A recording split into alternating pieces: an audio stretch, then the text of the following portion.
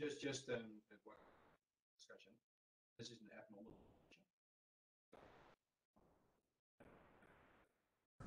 feeds, which is not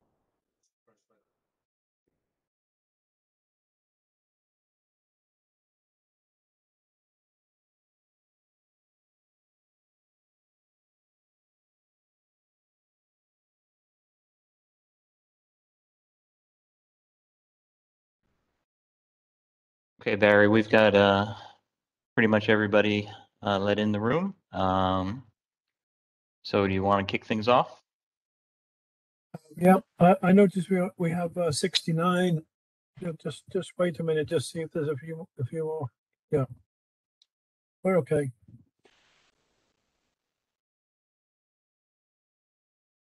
All right. Well, I'd like to welcome everyone to the ABHUG, the Australasian Boiler and HRSG Users Group Virtual Conference. My name is Scott Schwieger of Combined Cycle Journal, and I'll be hosting the meeting today.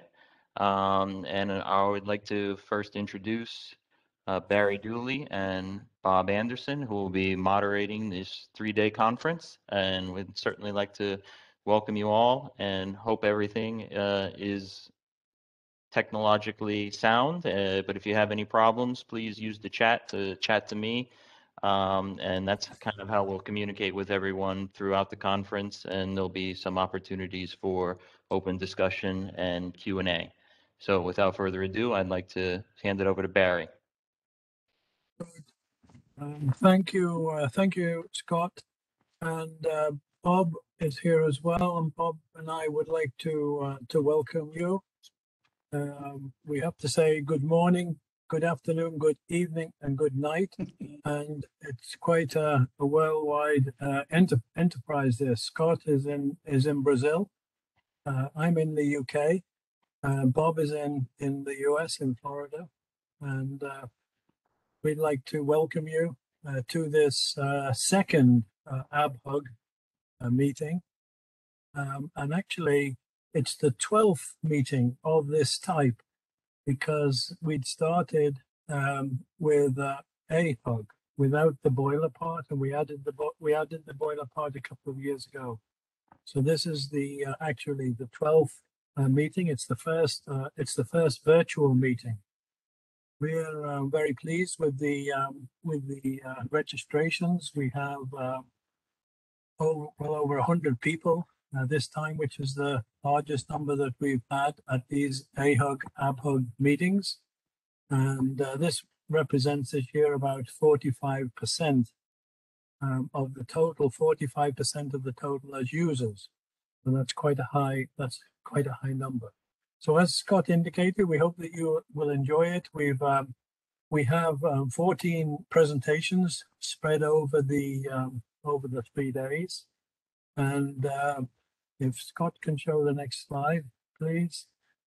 We have put this program together with the help of a steering committee. The steering committee I mentioned here.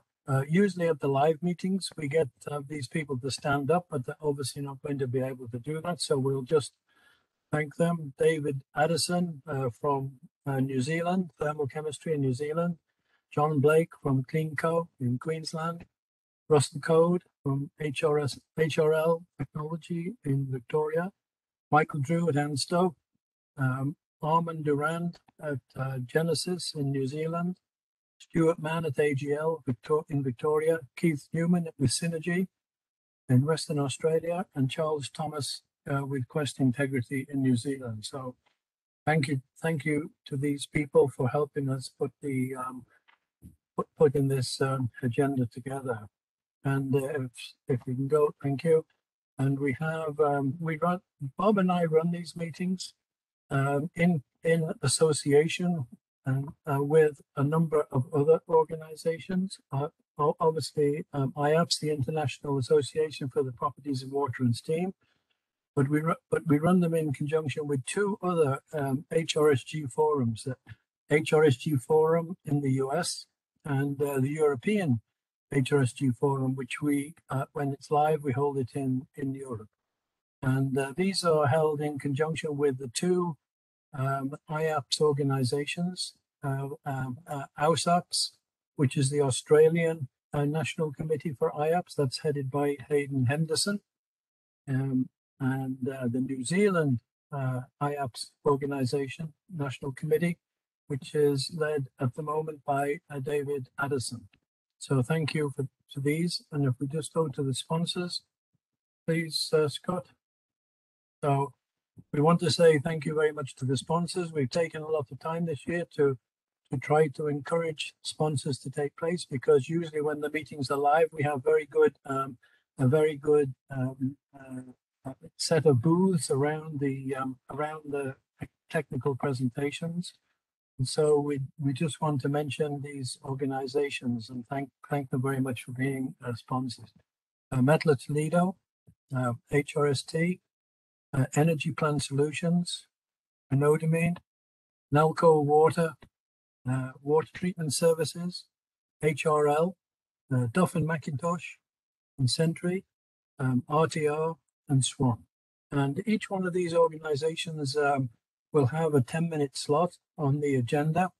We'll monitor that very, very carefully. The 10 minutes will be the maximum, but we look forward to hearing what they have to say. The presentations will be 25 minutes, and we're going to have to monitor that very carefully, because when you have a virtual meeting, people come in to listen to particular presentations. So we want to say just finally, thank you to Mecca Concepts.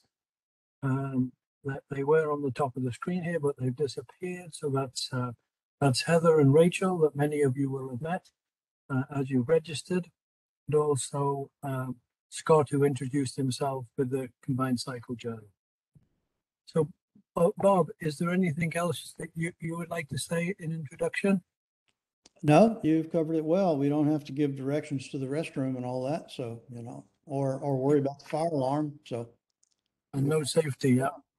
Okay. So I think that we can just go straight away into the first presentation here by John Blake and Matt Sands. And I don't know who's going to take the lead, but please proceed and introduce yourself. Hi, Matt. I've made you the presenter, so you can share your presentation. Yeah, if I can hopefully get this to work. Oops, what's it?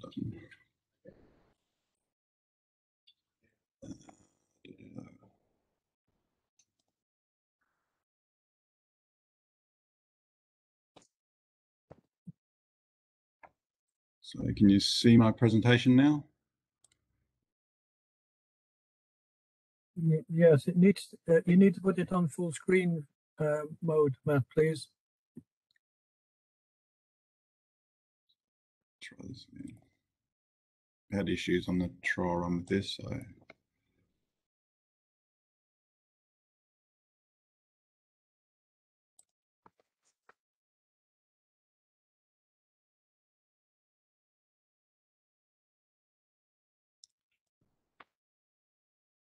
Content.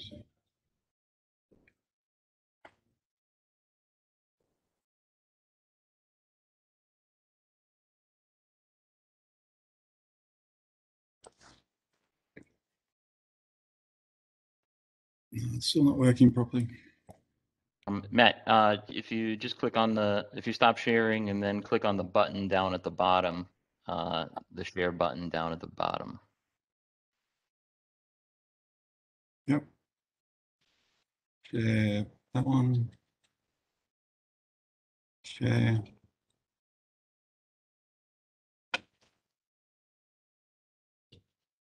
So that presentation, it's now full screen on mine, but it's still not showing up on yours. No, not yet. It's the same issue we had on Friday. Was it Thursday?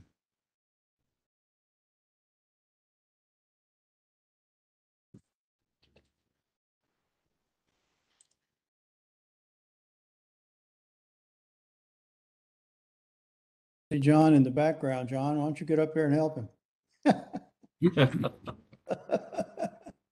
Maddie had it right the other day, and then yeah, we took a bit though. Could be something to do with clean CAS configuration too. Let me tell you that. I think it's some hydro stuff coming in here. Yeah, right now, Matt, you're sharing your meeting window, so we got to get out of that. Yeah, stop sharing that again. Share. Share. Microsoft PowerPoint.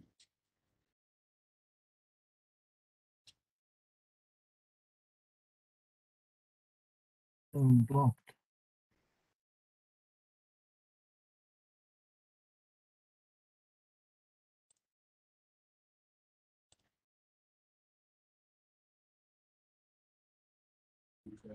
So has that gone full screen again? Not yet. Is there any way you can just like expand the window? Yeah, okay. Now we could try full screen. Yeah, that looks good. We'll try that. Yep. Sorry for the technical difficulties, gentlemen and ladies. So, yeah, Blake, you're going to do the introduction. Yeah, so as you know, I've attended a few of these, as Barry has said, last dozen or so, and but we're presenting today on the challenges we've been experiencing transforming into a renewable economy. So our unit is the GT26 Alstom unit, and because with our local government or Queensland government has decided to split the generators in Queensland up into 3 different entities again, and we're a renewable arm, is what we call it, a renewable arm of the Queensland government for generation. So there's no coal-fired in our portfolio anymore. It's just hydro and our unit Swanbank as a combined cycle unit. But they've actually targeted our unit to actually support renewables, obviously over the peak periods, and that's generally in the afternoon. So we've actually had to carry out a number of projects on our unit to try and to start daily to meet these market demands. GE, who took over Alstom, obviously, they've had different programs. You can have fast start and the like. So we've implemented a lot of different technology into the unit to bring it on quicker, faster ramp rates and the like. But with that comes obviously issues with, thermal transients in boilers, GTs, vibration issues. So I'll hand it over to Matty and he can walk through the slides anyway. But basically that's the background of what we've been challenged with over the last 12 months, nearly 2 years now. Thanks, Matt. Yep. So as John mentioned, that we are now CleanCo. We've come out of a portfolio that was coal-fired dominant. So that was an initiative by the Queensland government to go to a low carbon emissions renewable economy. We transitioned in October 2019. CleanCo now owns 1,100 megawatts of low emission energy assets. So Swanbank here, as Blakey said, is a combined cycle gas turbine. We've got the hydros in Korea, Barron, and pumped hydro storage at Wivenhoe. This map on the right-hand side of the slide shows where the assets are located. CleanCo is also committed to building the 103 megawatt Carrara wind farm and contracted to purchase a further 877 megawatts of renewable energy projects across Queensland in line with the mandate of the low emissions generator. They're also looking to bring another 460 megawatts of renewable projects in the market by 2025 through building new assets, buying offtakes from renewable energy. What does that mean for Swanbank is we become a firming asset. So our role is to support the renewables when the renewables are not renewable. And that is driving towards the Queensland's 50% renewable target by 2030. So a bit of detail around Swanbank E. We're a GT26 on the Alstom design. Maximum efficiency is 58%. We run on 98% methane, very good fuel, very low emissions, so less than 25 parts per million at full load, and our CO2 emissions about 350 kilograms per megawatt hour. So if you want to compare that with a coal fire, we're about 1/3 the emissions for coal fired. So again, we do fit nicely into the CleanCo portfolio. as a low emissions unit and a dispatchable unit. The unit was commissioned in 2002, Q1 summer load following during the day with minimum load overnight. That was our traditional running profile, so we were a base load unit. And then we went into what we call flexible operation mode Q2 to Q4, and which is the market-driven profile, which I'll touch on very shortly. So market-driven operations. Since Swanbank came into the CleanCo portfolio, we've gone away from our old running profile of baseload, so 24 hours a day, 7 days a week. And that was driven mainly because of the low prices during the day where renewables come in and dominate the market. All traditional fossil fuel plants are all struggling with that. Swanbank, again, was really struggling with that because of the low prices, and we had to become flexible. That has driven a lot of changes to the way we think about the unit. We've had to understand the unit a lot better, and effectively start pushing the boundaries and finding ways to meet the new demand curve. So increased impact of renewable energy. So Energy and Markets and Swanbank reviewed the operation of capabilities to determine the most effective options to support renewables in the market. We transitioned from the original H profile, which is that peaking in mornings and evenings and backing down to 95 megawatts in the other times. And then we've gone to what we call this market-driven profile. And that name is very, very poignant because we are being driven by the market. No longer can we drive the market, as we have to follow what the market is demanding. So what does that mean? Is generally we start around about 3 p.m. in the afternoon and run up to 11 p.m. at night. And again, that does change given on the market. If it's required for us to run through to catch there's money in the market, we will run through. So that's led to us to have to be very flexible and dynamic. And as I said, we have to understand the machine. When this machine was originally built in 2002, it was a 2-shifting unit. We used to start every day. Then we shifted into a baseload unit, and now we've gone back into this starting every day. A lot of the lessons learnt from that starting every day were forgotten. It's very easy to forget something. So we're relearning the unit, understanding the impacts, the thermodynamic impacts on the HRSG. We have to look at the thermal fatigue that's coming in our HRSG, the way the drains are operating, the way our blowdowns are operating, to maximise the life of the unit. So this little graph here basically shows what we're competing against. So you can see these little blue section here where, volume, megawatts, and you can see where the peaks are in the evenings, and that's what we have to capture. And that's what's driven Swanbank to become a flexible unit and challenge the capabilities. But when you challenge the capabilities of a unit, you've got to really understand your unit, and you've got to understand that nothing's for free. So starting a unit, stopping a unit, it's costing you somewhere.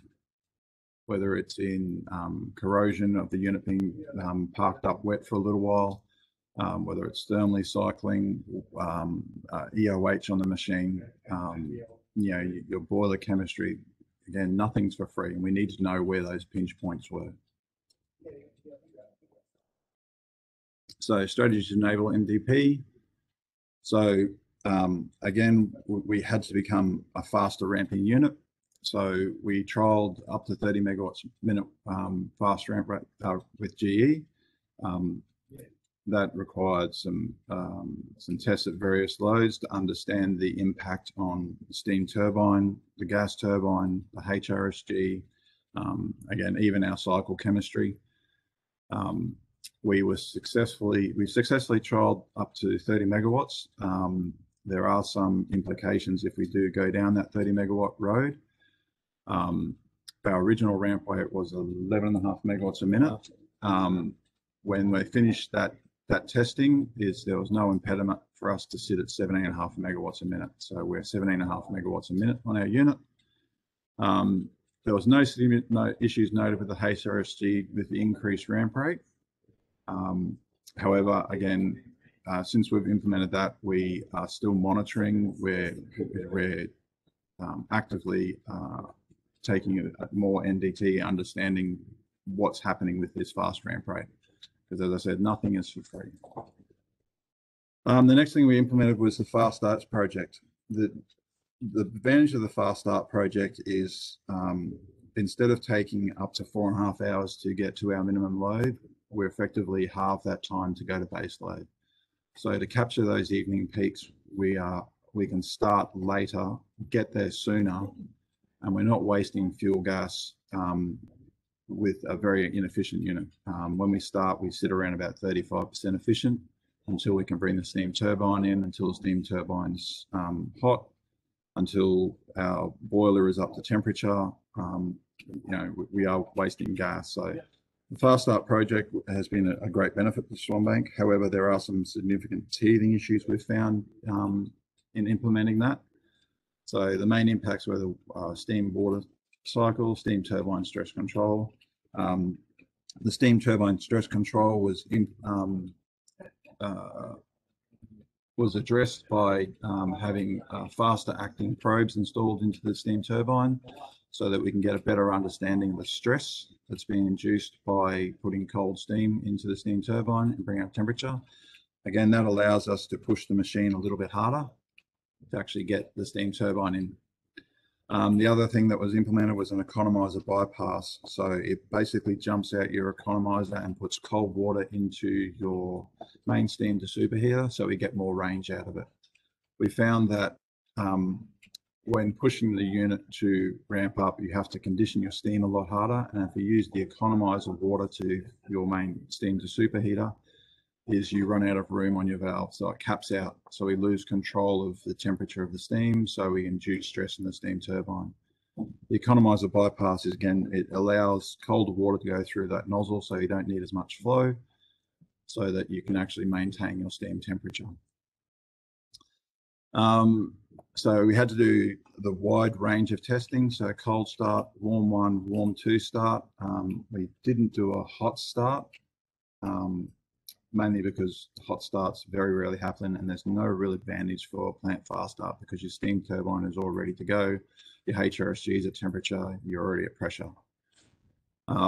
We have found that with cold starts, on a cold start, we have some issues with the stress control and also issues with the ramping rate of the HRSG temperatures. And we also tend to run out of room on our spray water control valve through the superheaters. Again, we're trying to temperate down very quickly on a very cold steam turbine. The other significant issue is with drum level control. We're finding that the fundamental laws of thermodynamics can't be changed. We have tried. We've failed miserably at that. So we're finding that the IP drum on our unit is a small drum. It's very susceptible to changes in pressures. So as our bypasses open, the pressure in the drum decreases, so our drum swells. And then once the pressure gets under control, the level collapses. So we're having issues maintaining that. We are working through those issues and trying to understand how we can better control those drum level. We've taken off a minimum opening of our IP feed water control valve. It was set at 10%. We've increased that to 20%. We've had to slow down the rate of our IP bypass opening so that we don't have a massive drop in pressure. We've put minimum openings on the IP bypass. In particular, when we come off, we've found that the IP bypass was opening too soon, which again was causing drum level collapse, which caused the unit to trip off. The other thing is now we're doing these daily starts. We used to do a blowdown every Friday afternoon when we're on all the time. So we do a blowdown every Friday because the chemistry would be nice. Now we trialed doing a blowdown at the end of the daily start. we'd get the chemistry right, we'd shut the unit down, and we'd start up again in our chemistry review all over the shop. We've now switched to on run up. We're doing half an hour blowdown on the IP, half an hour blowdown on the LP, and 45-minute blowdown on the HP. We're having quite good success with that. Our chemistry is getting really good really quickly, and we're finding that on the next start, it's taking less and less. And we have been working with thermal chemistry, working through that and what options are available to actually manage that. With this market-driven profile, is we are limited to how long we can park the unit up.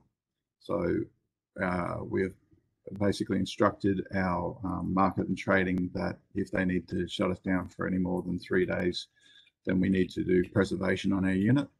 We are looking at ways of actually taking away that minimum time before we have to restart the unit. We have seen on our GT bearing 2, we've seen significant changes to the behavior of that bearing. We've seen some significant high spikes on bearing 2 vibration. It's only during startups. Once the unit is thermally stable, we see that bearing vibration drop down. So we're seeing, because of this fast start, we're pouring a lot of energy into the gas turbine, and it's thermally growing very quickly. And that is causing an imbalance somewhere in the gas turbine. We're not 100% sure what the smoking gun is for that. However, we believe that the unit is distorting somehow, and it's being hung up. So it's grabbing, it's holding a lot of energy until it frees itself out, and we've seen these instantaneous step changes of up to 5.5 millimeters a second on bearing 2. The other thing we had to do is, now we've gone to this daily starts, starting in the afternoon, is we've had to work with our operators and work with operator maintainers into how we're going to man the unit. The good thing about Swanbank is everyone is very accommodating, everyone's flexible, everyone understands the role of Swanbank has changed. And for us to survive in the market, we all have to work together to ensure the longevity of the unit. So now our new shifts have gone from, we're a single man operator from midnight through till midday. And then we have the afternoon shift now, where the second man comes in and supports the unit for run up. We also have implemented an operator that is in the workshop that is available if the unit has to either shut down late or start early in the day. We can man that requirement for the second operator. So how are we going to continue this flexibility? You know, we have to keep getting ahead of the curve. We have to keep seeing what we can do for the unit. So our next phase is we are looking at what the value is going from 17.5 megawatts to 30 megawatts a minute, what the implications are from going to that 30 megawatts a minute, because again, nothing is for free. We have to really understand the unit. Wet storage capability, as I discussed, so we're working with thermal chemistry to evaluate best option, products for use. Amines are a hot topic around the world at the moment, purely because of these units are now cycling. Even the coal-fireds are starting to look at cycling. We have, again, working with thermal chemistry. One thing we've found that to go to amines is we really need to understand the baseline of the unit now. So we're collecting data, we're assessing the health of the unit now, so that when we do go down the amines route, that we actually understand what the benefit is, and if it is a real benefit, and what we can upset by putting in amines. We implemented a bespoke low load, which we went down to 95 megawatts, which is probably the lowest load for a GT26 in the world at the moment. Again, it was a bespoke design. We have found that sitting at that low load is we have induced a lot more cracking in the exhaust gas housing. and that's driven out of thermally cycling and also vortex shedding. The flow that's coming out of the back of the gas turbine has changed its profile, and we're finding that we're having vortexes being lifted off the flow straighteners, which is causing a resonance in the exhaust gas housing. We've also noticed a lot more fretting in there, and again, that probably comes back to the way we are heating the gas turbine and pushing the gas turbine. It's thermally growing very rapidly and potentially unevenly. So we are addressing that. And we've also found that we have minimum flow on the intemperator water spray valves. So at low load, they're set to 2.5% minimum opening. And at low load, we are cooling our steam below our set point, which is causing, as we come back up from low load, we're finding that there is stress being induced in the steam turbine because the steam turbine's being cooled out. We are trying to address that. We're looking at options for different temperature nozzles, looking at potentially putting in a bypass for that temperature so that it leaks off minimum flow so that we keep hot water always down to that temperature, but doesn't actually go through the nozzle. We're seeing our OTC valves also, once through cooler valves, is they're operating around about 0.5 to 1%. If you're aware of our OTCs, as the OTCs are seeing full feed pump pressure, they're probably the most severe service valves on site. And when you operate at those low percentages, we're finding that we are tearing seats apart. We did have the trim modified so that it's controlling around about 3%, but again, it's oscillating between 1 and 3%, and it's tearing itself to pieces. So all these things that we've done, we're finding it's almost balance of plant that isn't working in its normal range, in its perfect range, that we're pushing valves to their very limit, and we're finding damage. But again, as I said, nothing is for free. It's a cost benefit. And again, there's now in the market this dynamic response and FCAS services, purely because the way that renewables behave is you can lose 100 megawatts out of the market very quickly with solars, and it comes back. So those services are valuable. We are looking at increasing the service we can provide. So I think we provide 1 minute at the moment. Yeah, 1 minute raise. We're looking to what the unit is capable of to play in the other markets. And again, the dynamic response is it's all gas turbine. So the gas turbine provides the bulk of those additional megawatts, and then the steam turbine catches up. And again, you're pouring a lot of energy into the gas turbine very quickly, and you see this thermal cycling, and that thermal cycling also is impacting our HRSG. And that's the end of the presentation. Any questions from anyone? Any similar stories? Matt and John, thank you very much. For keeping us on time. We have, I think, one minute. If anybody has, does anybody have a question?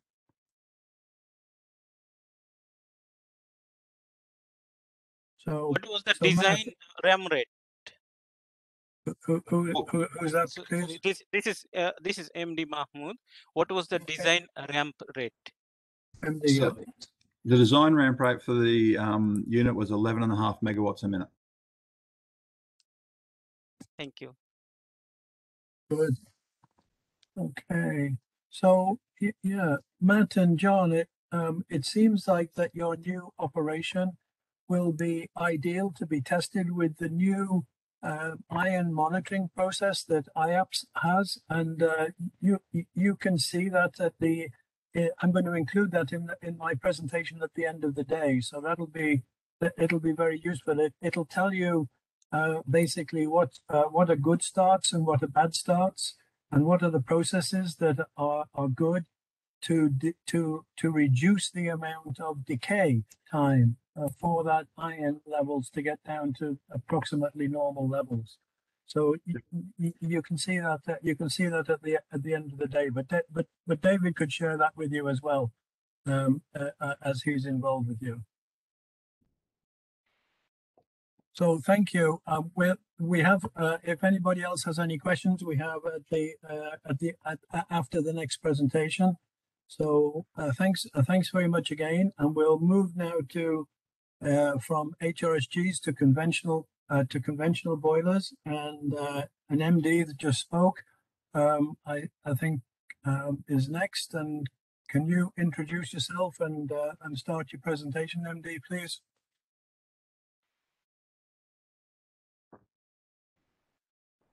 Thank you very much, everyone, making time to this presentation. Excuse me for my accent. I will share my screen.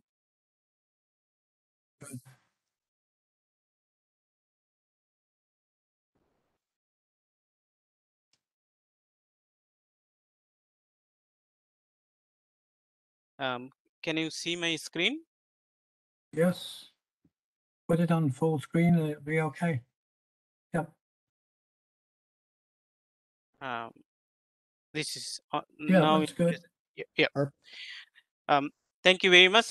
This is MD Mahmood, Senior Engineer, Boiler Section at AGL Macquarie, which runs Liddell and Bayswater Power Station.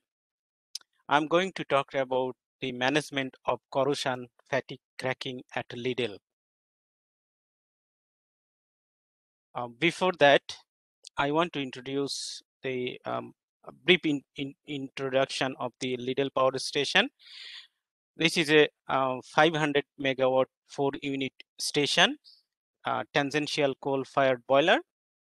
We have boiler circulation pump for forced circulation of the water in the water wall.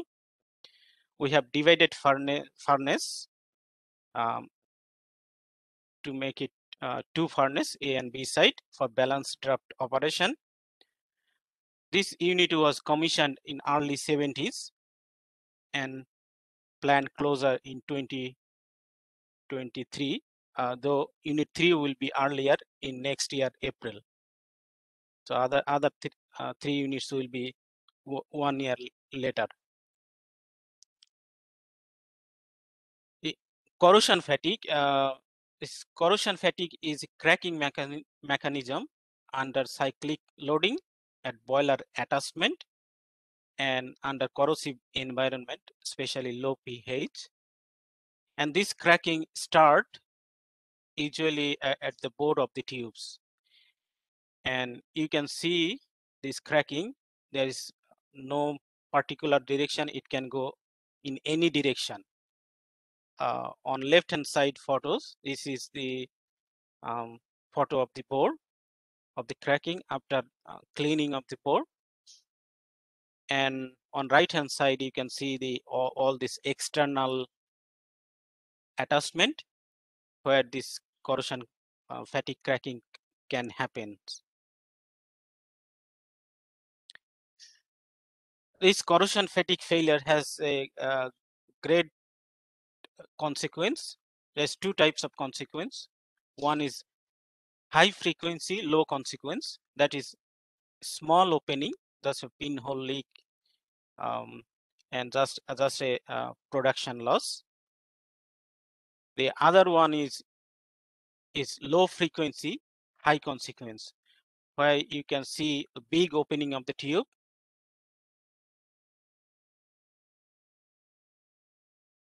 Sorry, I want to put my here you can see big opening, and here you can see the smashed or all those things.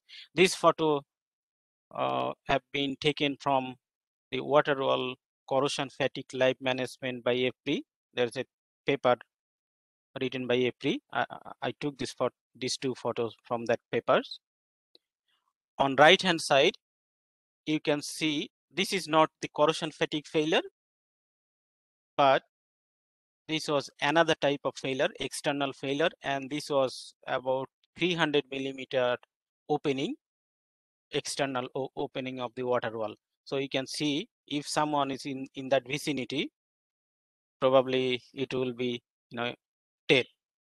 So this is this has very high consequence if it goes wrong. I want to give you the history of the fatigue failure at Liddell. This type of failure discovered in mid 80s. At that time, those failures are detected at the lower part of the boiler and lower part of the backstays and the boiler openings. At that time, plant were modified and targeted tube replacement was done to address the issue. We have seen this failure again in 2020. This time, most of the failure was from burner corner. This is the inside of the boiler. The burner finishes here.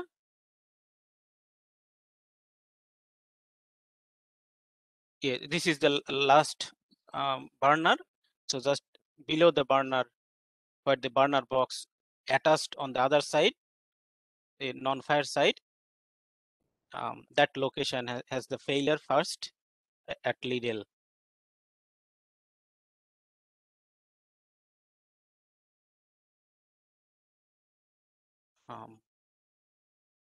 Sorry, why it's not going next slide.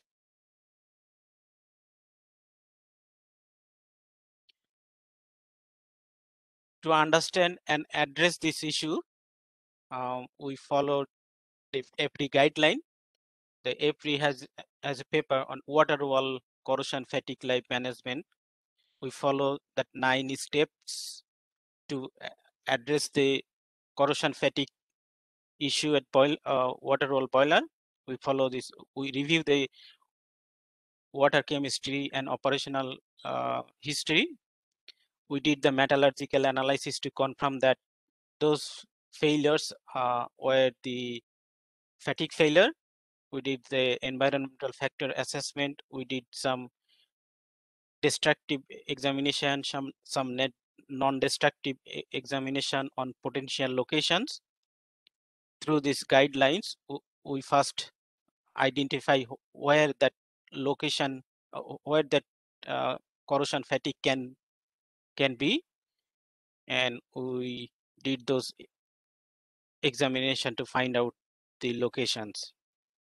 We also engaged the world expert, structural integrity, to do finite element analysis to determine the critical sizes, operating space. We also install the strain gauge to understand how the strain is acting on those locations where we have the corrosion fatigue failure.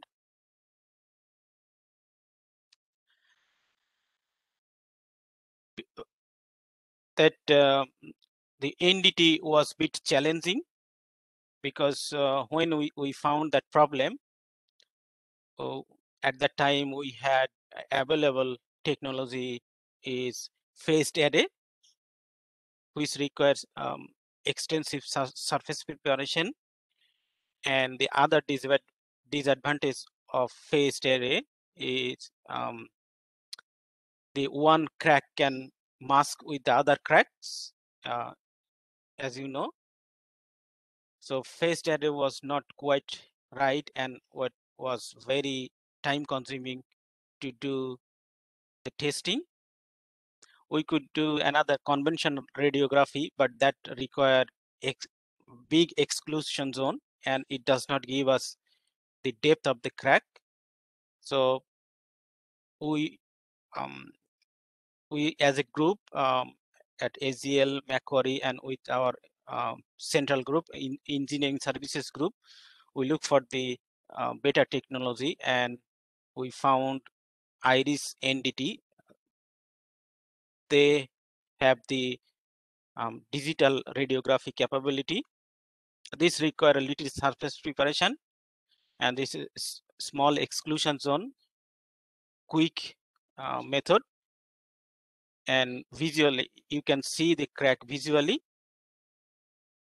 and you can determine that depth of the crack at plus minus 10%. It's 0.2 millimeter accuracy. So this is the test piece. This is the test piece, and this is the actual crack. With that test piece has definite crack depth. This is compared with the digit. The gray scale is compared in the computer, so it gives us a very good size, 0.2 millimeter accuracy. We did that on few locations.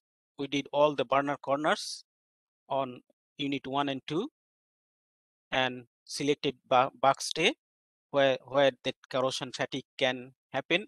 From our initial desktop assessment, we selected those bug stays.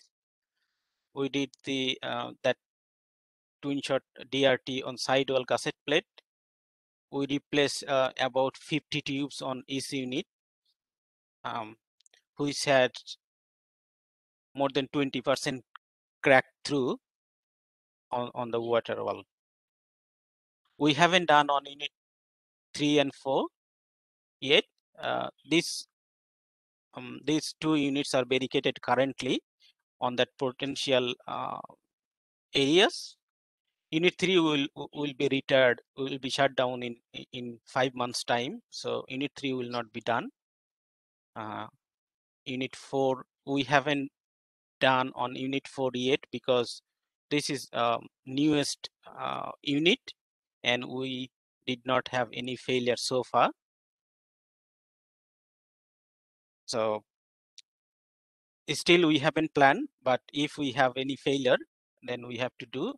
Otherwise, that barricading for next maybe 16 months. To determine the critical size and potential failure orientation, we get help from structural integrity to determine the critical flow size.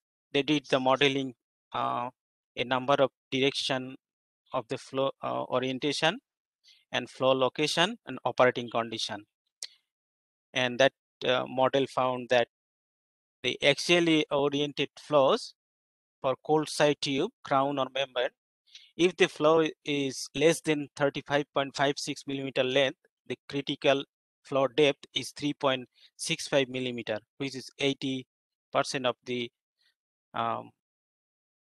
minimum wall thickness. Our water wall tube thickness is 4.5 millimeter. If the flow is greater than 35.56, then depth is 3.15. Similar for hot side tube, flow length less than 39.37, the critical depth is 3.65, which is 80% of the wall thickness. If it is greater than 39.37, is 3.22, that is 71%. For circumferential oriented flows, is critical depth is 3.58, which is 78% of the thickness.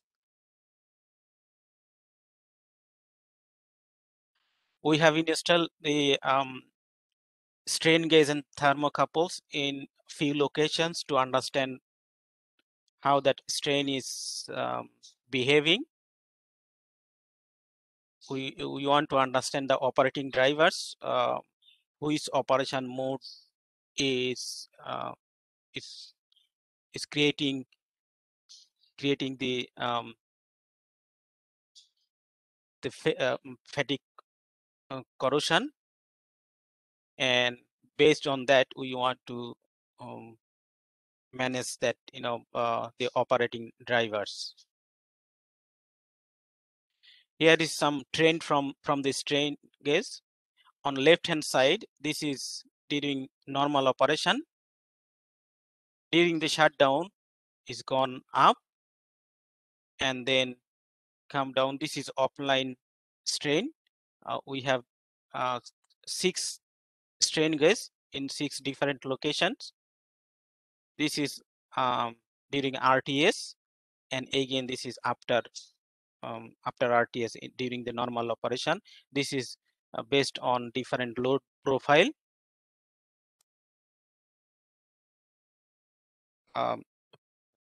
This is during forced cool, and this is during natural cool. You can see that the big spike during taking out of service, and this is offline. Sorry, this is taking out of service. This one is when boiler was drained. This is only few hours after the boiler drain. It does not have this one does not have the RTS strain. This was a team effort from everyone, boiler engineer, including the leaders, engineering services group, water chemistry group, maintenance, outage of operation, and the contractor as well, TWPS, UGL, ALS, IRIS, NDT, and structural integrity. So we work as a team to manage this corrosion fatigue at Liddell. There's a document number 10455. There's a warning there where you need to look for the corrosion fatigue failure. So this is the summary of the things you need to consider for corrosion fatigue failure, where it can happen. If you read through this document, you will have very good understanding what you need to do for management of corrosion fatigue failure. Any question? Thank you. Thank you, MD. That was a very nice overview of all the work that took place there. Does anybody have any questions for MD? I don't. Hang on a second. So, I'm looking. there was one here from Mr. Gray. If you want, Bob. Yeah, I'll just read it real quick. Did you make any improvements to reduce the corrosion fatigue? Yes, that the strain gas data we are analyzing to determine which operation mode is detrimental for the corrosion fatigue failure. That is one improvement we are going to do. So we have already done, the initial thought was that the force cooling is the main driver. So we are not doing any force cooling, but we need to we need to do the analysis further to see which one is detrimental, and we'll implement that. Though we have only little time to time remaining for the station. It's not far away from shutting it down. Okay, we have another question for you from Paul Rugrock. Has there been any water wall cold side corrosion fatigue failures at Liddell? We do not have any cold side failure so far. Whatever failure we seen, all were at hot side. Oh, it's good news for now, right? Yes. Yes. that is the good news for Liddell so far. Yes. In terms of corrosion fatigue failure. Okay, we have another question just came from Mark Wyburn. Are you paying for the sins of the past, or has some of the damage been done recently? Yeah, one of the slide, if you remember, that this corrosion fatigue failure first discovered in mid-80s. So is not new thing. So at that time it was at the lower part of the boiler, and in some backstays, and almost half elevation of the backstay were modified at the time, and a lot of tube was replaced. So I would say it might not be the new thing. This site was not that bad, so definitely it is not a new thing. Liddell had history of corrosion fatigue failure. So MD, I guess that Mark might be asking if there were any chemistry problems in the past, and you can indicate that we did look at those. Yes, chemistry. Yes, we had some issue with water chemistry in past. This was reviewed and found out some problem with water chemistry. There's a lot of air increase and low pH occurrence few times.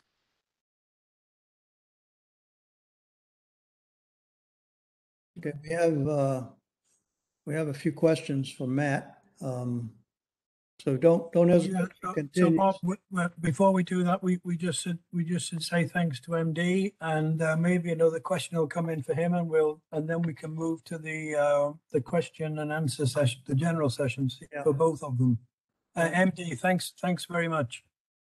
Thank you very much for everyone making this time, and thanks for giving me opportunity to present this.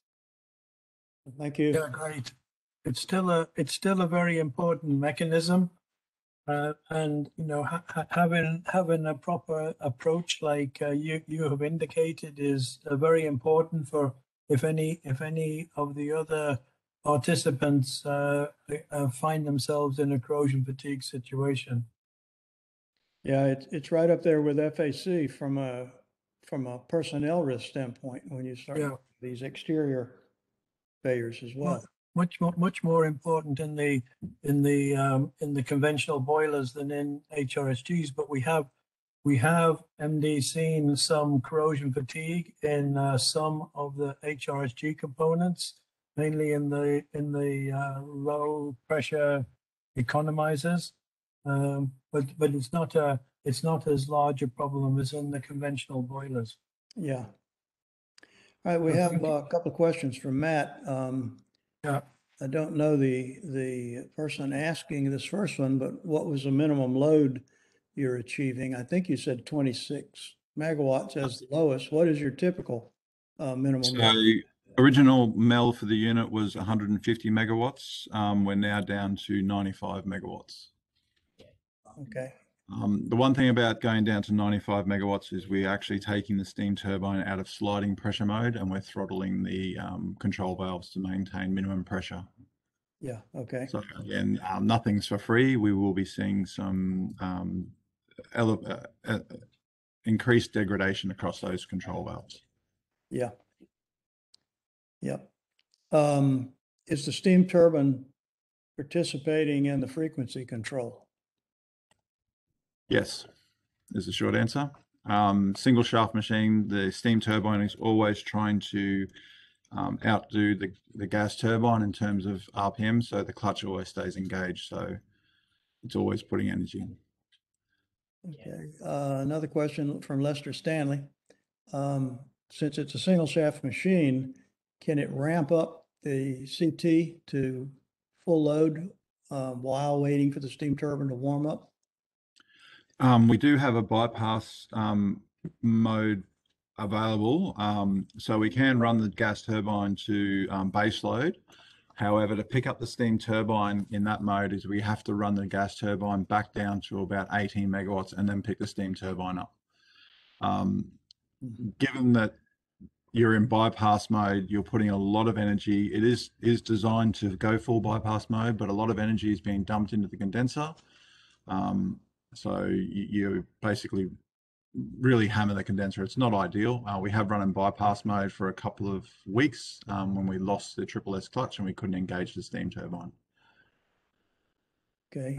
There is a package out there that does allow for you to go to base load on the gas turbine and bring the steam turbine in at any load. However, it requires some significant changes to your HRSG, a couple of interstaged superheaters to be able to manage your steam temperature so that you're not putting red hot steam into your steam turbine and inducing those thermal stresses. Yeah, so your configuration is only terminal point temperation, right? Yep. Also from Lester, do you have any struggles with reheat or HP superheater tube metal temperatures when trying to ramp fast? No, generally no. We do see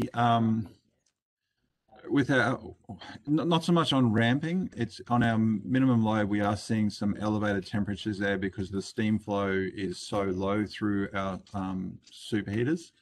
That we are seeing elevated temperatures there. So we're not cooling the tubes because we don't have the steam flow. Right.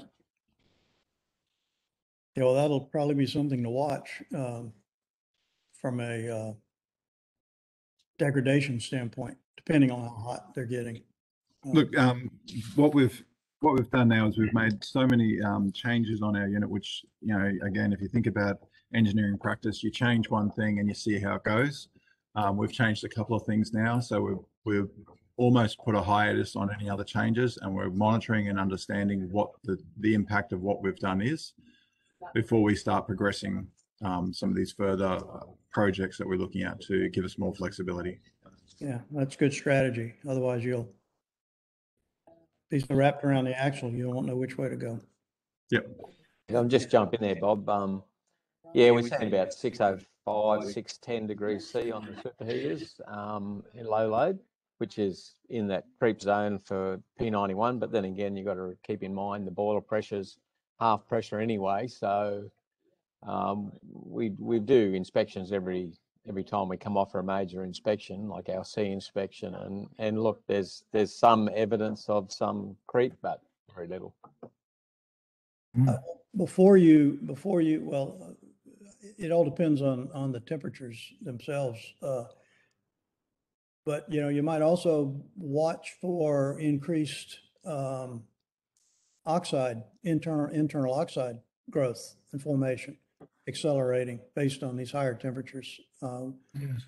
As opposed to, that could get you in trouble, maybe cause problems before you have actual, you know, creep damage to the material. Yes. Yeah, so that's quite important, John and Matthew.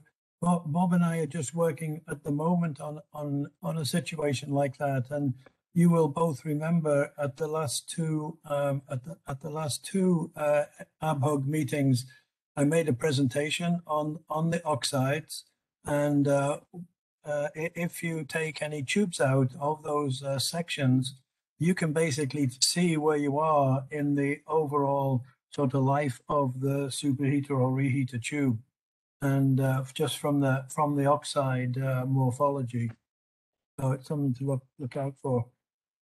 Yeah, we might schedule to take a tube sample in the next major inspection, especially after these daily starts and the like, low load running and the like. Because we did take a superheater tube sample early in its life, so we do have something to compare against. Yeah. Yeah, John, and you can compare it either with the presentation that I gave or the open publication that's available. Yeah. Thanks, Barry. We have another question from Evan Corbett. He says a few years ago, Swanbank went to an extended wet layup of 20 to 25 days. That's his recollection of the duration. Are you still at that? Or has it been decreased to assist with the cyclochemistry cleanup for the fast start? Yeah, no, Bob, we've decreased that back again. We did a couple of trials at that 21 days plus, you know, that cycle of 28 days, and we're showing evidence that it was, you know, potentially going to increase the impact of damage on the boiler, on the HRSG. So we've actually backed that down, and we were wet storing for 16 days, you know, but even now with our whole running profile, it's not really part of that option anymore. We're looking more at the flexibility. If we're going to wet store, that's why we're talking amines, that we can actually just market trading can just make the call any time to say, like, we want to bring a unit off and leave it wet for a week and with a 4-hour recall or whatever it is, you know. So that's what we're looking at. Okay. Yeah. So that's, We have another question for MD from Luke Burns. Have you found much evidence of corrosion fatigue in the Bayswater boilers? Bayswater boilers. Bayswater. Yeah. Bayswater, I think just they found little bit corrosion. It's not failure, but from another failure they did the examination and found that the corrosion fatigue is present there. I need to confirm that one. Riley can answer that one. Riley can answer that one. I think Riley is in the meeting. My manager. I think Riley's dropped out. I think MD Stuart Mann here. Yeah. So yes, there has been some corrosion fatigue, but we don't think it's actually led to the actual being the primary cause of any failures. They're doing some work at the moment to explore that a bit further, going through some of that whatever it was 9-step EPRI type program, just to understand the likely locations at Bayswater. One of the things that may come into play is that when we looked at the strain gauge data, and this is still being assessed for Liddell, we originally perhaps anticipated that forced cools would be more damaging than a natural cool where we didn't actually run the BCPs. But we can get some forced cool events if we control the cooling rate sufficiently slowly that are less damaging than a natural cooling event is.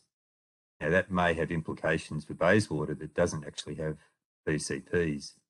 So we will get during any rundown, any cooling, we will be getting significant cycles on there. Now, for a base loaded station, that might not be an issue.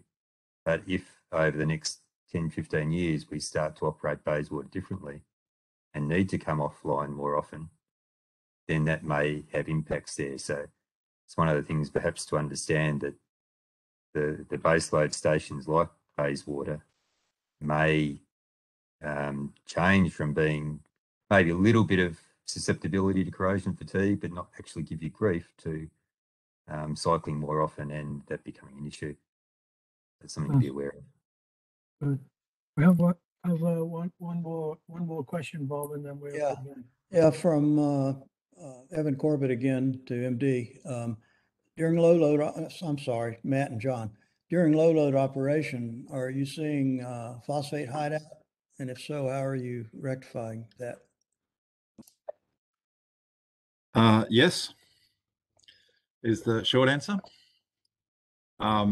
So we are turning off phosphate dosing when we come below 130 megawatts, I think, and just managing it that way. Brad, our chemist, is been talking with thermal chemistry around phosphate hideout. We did look at switching from phosphate to caustic. But given that we're looking at amines, we're going to stay with phosphate. We seem to have it a bit better under control now. Now we know what causes it. Turning off the phosphate dosing as before we come down and load has seen significant improvements in managing our phosphate levels. So Matt and Evan, I think we must say that that phosphate hideout has a bad name. But when you only use TSP like you do, there's nothing harmful in having a phosphate hideout and return.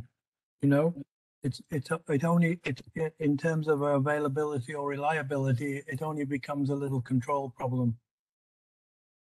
So, Bob, I think we should just have this one question, and then we can finish this section. Yeah. Well, this question may lead to some general discussion as well, as I have a few follow-ups when we get to the other session. So this is from Ronald Colin for Matt.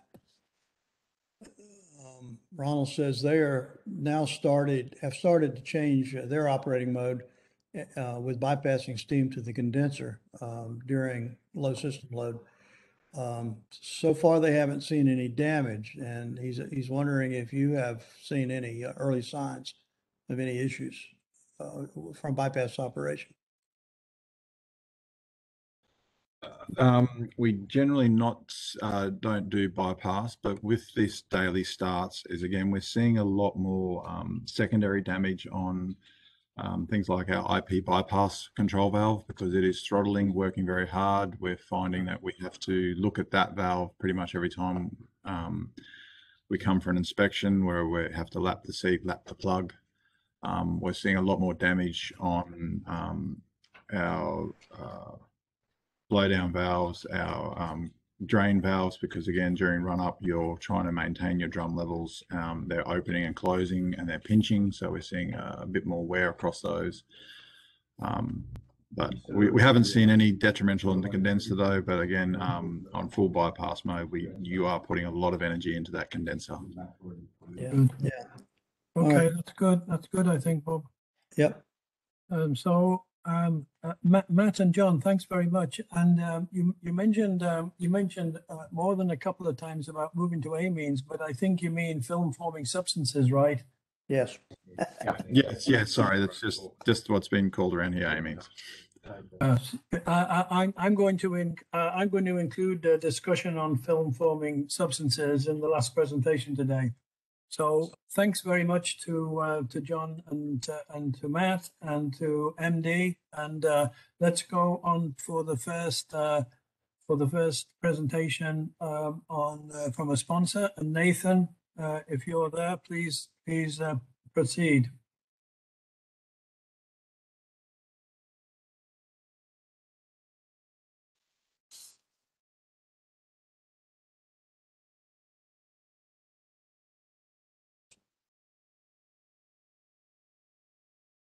Do we have?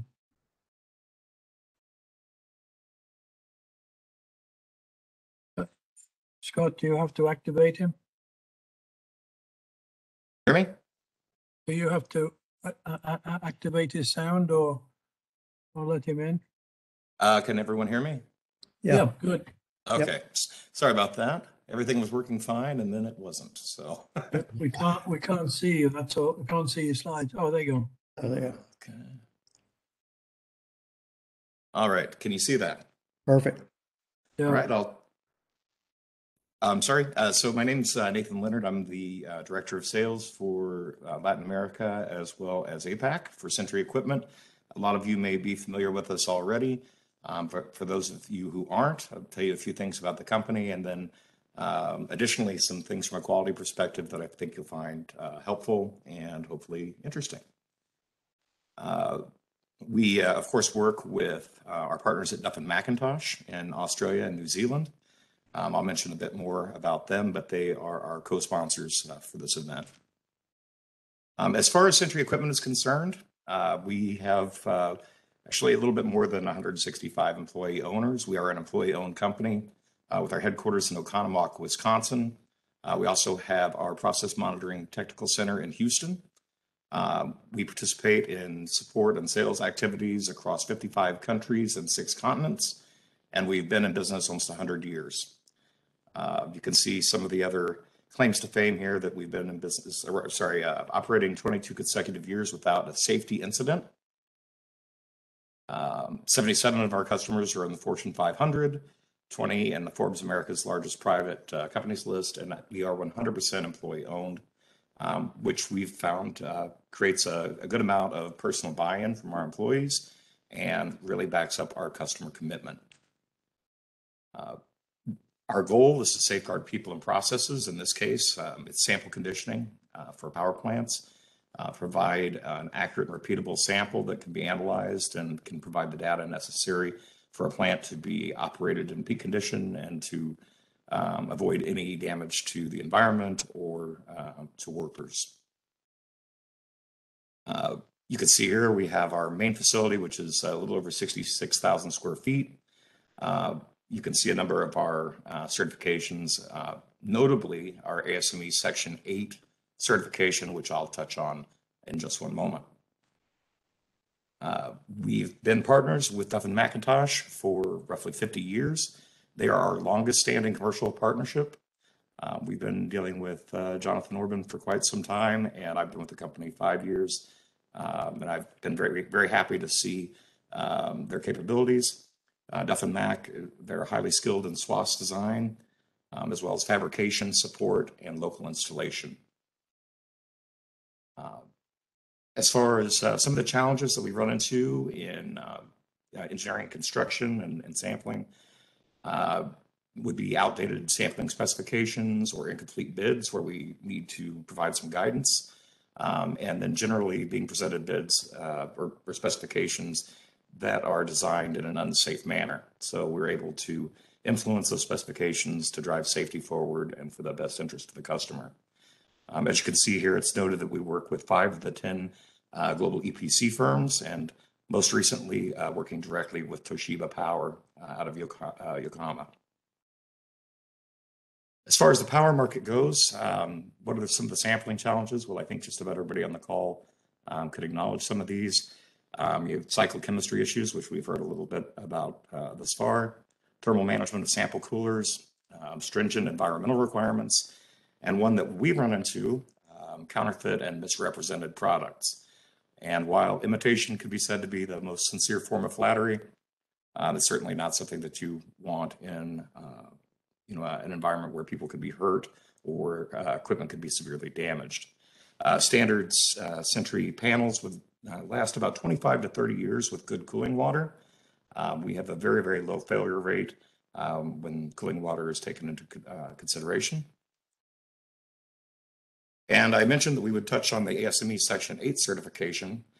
What we're running into a lot is we'll see sample coolers that are provided to power plants that claim technical compliance with the ASME use stamp requirement, but claiming compliance doesn't make it true. A use stamp must be permanently affixed, pin stamped, on a pin stamp nameplate with ASME Clover. Use stamp certification also requires independent third-party inspection and witness. And the big news is, as of today, 15 November my time, 16 for you in Australia, Sentry Equipment Corporation will offer complimentary use stamp sample coolers for projects in both South America and APAC. So we will add that use stamp verification at no additional cost on the project. As an example of what we're seeing, you can see to the left here, a non-code certified cooler that claims ASME Section 8, and to the right, a correct authorized product labeling for ASME use stamp. You can see that it's permanently affixed, and that's witnessed every Thursday at our plant. What could this lead to? Well, if you misrepresent compliance with your product, you could have something like this.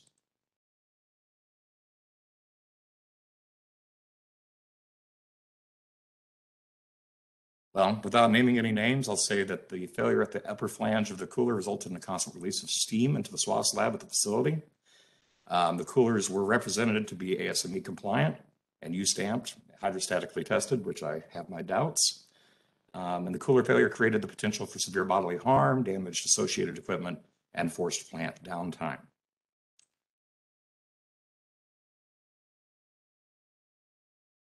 So the key is we want to make sure that our customers realize the commitment that we have to them, that our equipment lasts for as long as possible, and that they understand that we're not in for a quick deal. We're in it for the long haul, and our commitment to that has stood for almost 100 years.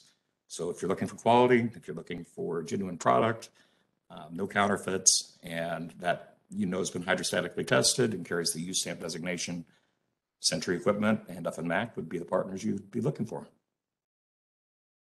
As far as training and consulting, we are always available to offer training to help reduce your operating costs and ensure plant safety and decrease downtime. And we have a ton of industry resources. If you reach out to me or to our partners at Duff & Mac, we'll be more than happy to put you in touch with a training session or technical guides or anything that you might find useful for your plant. That's all I've got, Barry. Nathan, thanks. Thanks very much. That was excellent. And what we'll do, I'm sure you will be very pleased to receive emails from any of the participants. And Scott, I hope will put his will put that contact address in the chat column. Thanks Certainly. very much, and thanks very much to Duff and Mac. They're probably the oldest association with AHUG and ABHUG, as far back as I can remember anyway. So thanks very much. Thank you. So Thank let's you. move ahead. And Bob, you're going to chair this the second session, right? Sure. So David Addison, front and center. I've been looking forward to this presentation David's going to make on electric boilers. He tells me it's a new wave coming. So David, are you there?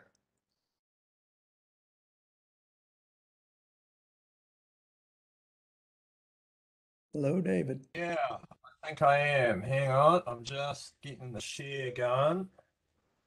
Which one you got? No, you got the right screen or the other screen? You We need the other screen. Easy. How's that? All right. Can you hear me okay? Can you see me okay? All that stuff. I can. That's good. You have the custom background and everything. Good for you. Oh, I get the brownie points. All right, good to virtually see everyone. I think like Bob and Barry, I've been to every AHUG and every ABHUG and always thoroughly enjoy it. It's good to catch up with everyone and talk, and trying to continue my tradition of giving you guys something a little bit different here. And these boilers, these Electrode boilers are becoming very popular in New Zealand. We'll go through the reasons why, and they may be coming to Australia at some point. So this is just a little bit of an introduction to them, some of the things that are going on, some of the work that IAPWS is doing in this area, and give you a bit of a heads up. So we'll run through a few bits here, background, a bit on IAPWS, and a bit of introduction to the technology and some of the applications. And like all these things, there's pros and cons, and then there's problems and solutions, and then we'll wrap up. So where did my interest come from out of these? Well, they've sort of spooled out of a bit of an IAPWS sort of working group between New Zealand and the Scandinavian, the SIAPWS group, which have a lot of these units as well. They're very, very common in the Nordic countries, and they're becoming more common here. And what we found is that we were identifying problems. There wasn't any guidance for them in terms of similar to the IAPWS TGDs or anything like that. There's a little bit of old guidance and some old British standards, but they're for what we call low voltage boilers, but not really much for the high voltages. And everybody was sort of having a few issues. So we sort of joined forces to combine a bit of knowledge and experience, and a bunch of this work's come out of that. And some of the issues that we see sounds pretty similar to all boilers, potential corrosion and steam contamination and internal damage, all the sort of usual stuff, but with a bit of a different twist. And what we're hoping for in a few years is whether we can put together an IAPWS TGD to help provide some industry and global guidance to help both operators and constructors and designers of these plants. So hopefully in the future you'd see a TGD for Electrode boilers in the IAPWS list here. And just as a refresher to everyone, these are all the current IAPWS TGDs. And if you're after anything around film formers or generators or air and leakage is one's there, evaporators, all the information, etc. is there. So that should be your number one go-to. And just a quick introduction to IAPWS. I mean, Barry will talk about this as well, but I just put my hat on now that I'm now the recently appointed chairperson of the Power Cycle Chemistry Group, taking over from our good friend Michael Chair. So what's IAPWS? What's the objectives? Advance the knowledge, properties of water and steam and aqueous systems, and in particular around industry, and to make that knowledge freely available to engineers and scientists the world over. So just a refresher, there's all the various IAPWS working groups. APWS, for the physical properties of water and steam, industrial requirements, subcommittee on seawater, physical chemistry, aqueous solutions, and the one here that's probably of most interest to us is the power cycle chemistry group, which is where most of the work happens. And obviously steam tables, every boiler needs a steam table. And just a little plug for the NZAPPS group here. So what's happening with e-boilers? So we're seeing basically what I'd say is pretty rapid adoption of electrode boilers or e-boilers in New Zealand, and these are primarily displacing old industrial coal and gas boilers, and that's for process heating applications. So that's where you need steam in a dairy processing plant or a wool plant, or any sort of industrial process, could be meat processing or you know, wood fiber processing or things like that. Anywhere where you want saturated steam primarily. In New Zealand, we're pretty lucky. We've got a lot of renewable generation, hydro and geothermal and wind. You know, basically sort of more than 70% of the grid most of the time. And also the New Zealand government has put some pretty major incentives in there to phase out old fossil plants. Essentially, you're not allowed to build any more coal boilers, and you have to look pretty hard at would you build gas. And what we're finding is the e-boilers are coming in, as well as a greater uptake of biomass plants, and also high temperature heat pumps, which don't really have any water steam chemistry in them, so we're not going to talk about those. And I would say that, you know, they're coming in Australia as you get further push to decarbonisation. What powers them, however, let's wait and see, because you don't really want to, yeah, got to be a bit careful there where your energy source comes from. So there's three main types in the global market, and these combine both hot water and steam systems, and there's what they call the immersion type. This is just your hot water jug and kettle. These are low voltage and they just produce hot water or steam. There's the immersion electrode type, high voltage, and this is water as electrical conductor, and this is what we're going to talk about. These are sort of the main ones. And then there's another type called the jet type electrode type, and again, water as electrical conductor in those, more common in the US, but we're not going to really touch on those because the immersion type is the main one here. You know, and around the world, very common in nuclear and industrial plants for providing initial startup steam, so displacing a little fossil package boiler, so providing, you know, warming steam or gland seal steam for turbines, or to get industrial processes up that are exothermic. And then we also see a lot of them, you know, in chemical plants and other process plants around the world, you know, places like Norway, a lot of hydroelectricity, they tend to have a lot of them as well. And then we also see them becoming very, very common in the district heating systems as well. So this is when you've got an excess of perhaps renewable offshore wind power. You would shut down your fossil system, whether that's a coal or a gas plant or a biomass plant, and then the electrode boiler takes over to provide the district heating. So there's your what your immersion type is, and this is actually it's actually an Australian plant, the only one I've ever seen in the world. Off the Pine Creek plant up in the Northern Territories. It was a little immersion element type for providing startup steam, which is they don't really need to use it anymore. This is a jet type, which has a you know, basically a jetting electrode. The water's jetting across and providing the current path, but we won't worry about those today. And then this is the high voltage immersion type. Oh, sorry. And you know, these units here, you know, it's a sort of a tall cylindrical vessel.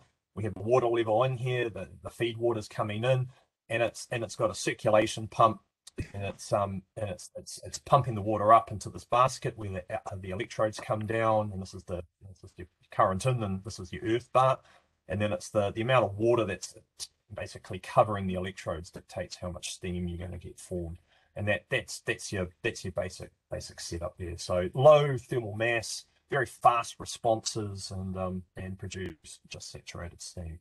So that's the steam version, and what they call the hot water types, very, very similar.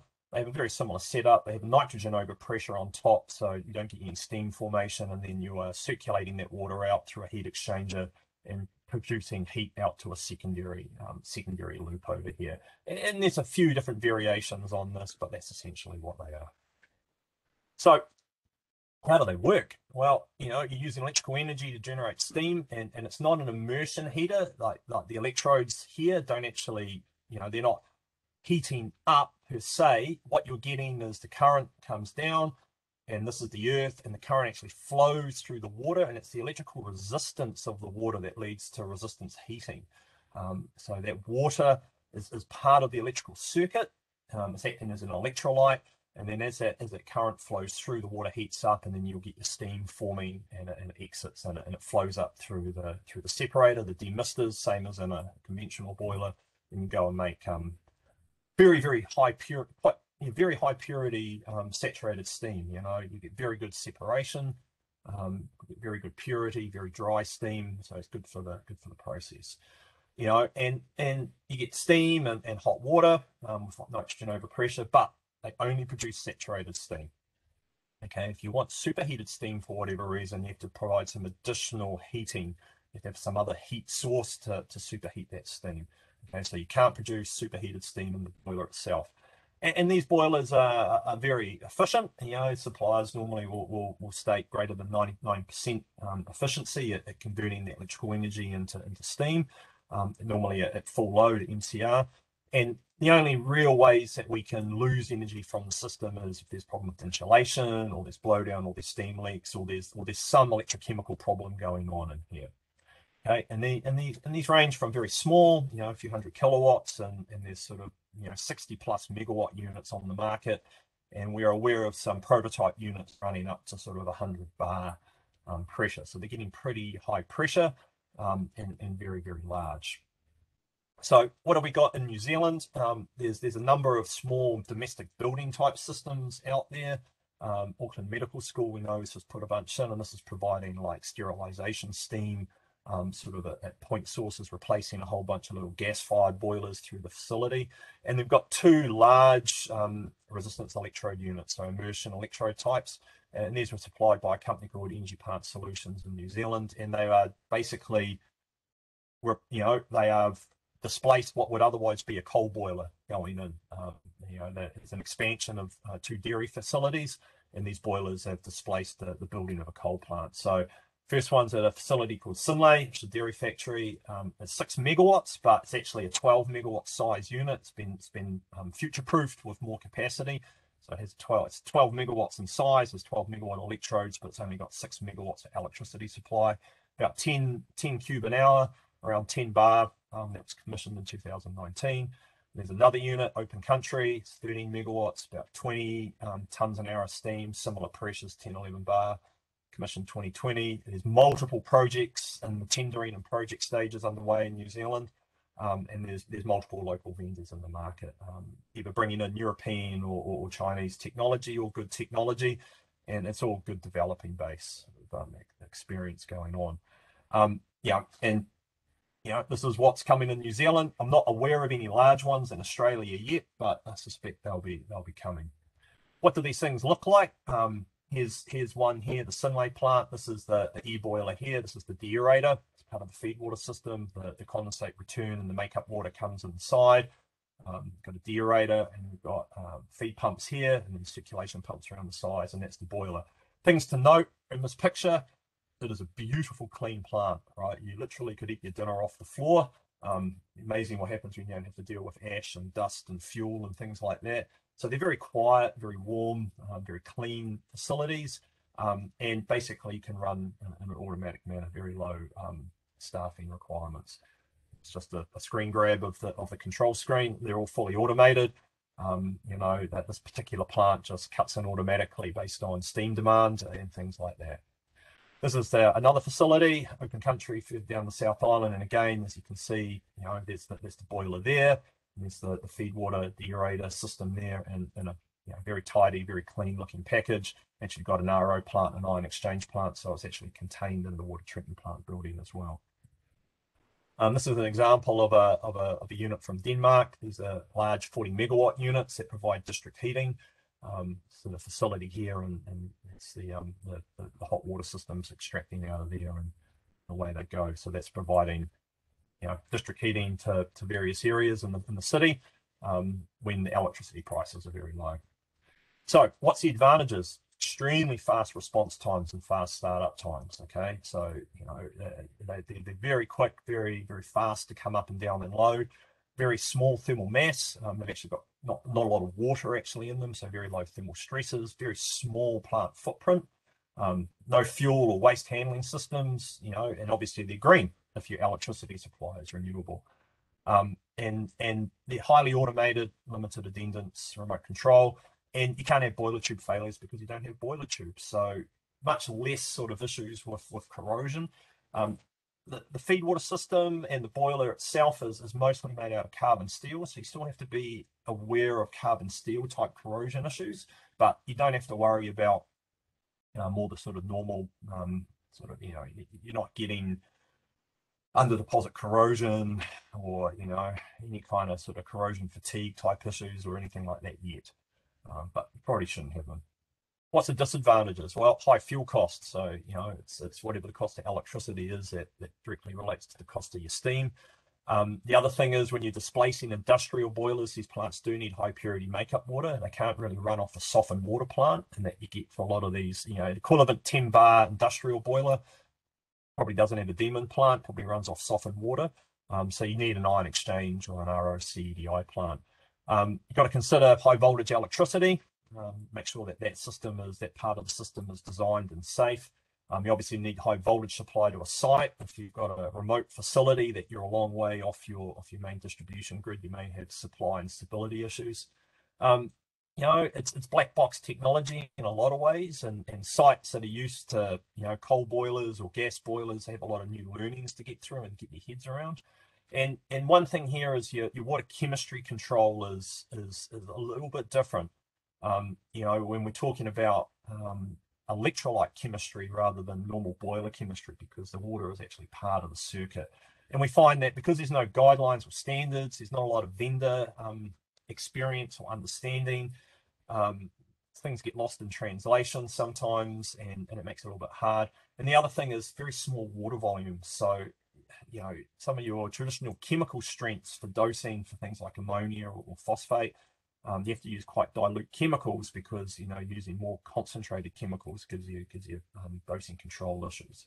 And then there's this other thing here. There is a risk of electrical arcing, you know, and this can cause electrode damage and material damage, and we can get gas breakdown reactions. So in the units that are nitrogen capped, we get decomposition of the nitrogen and form things like nitric acids and stuff like that, which isn't very good.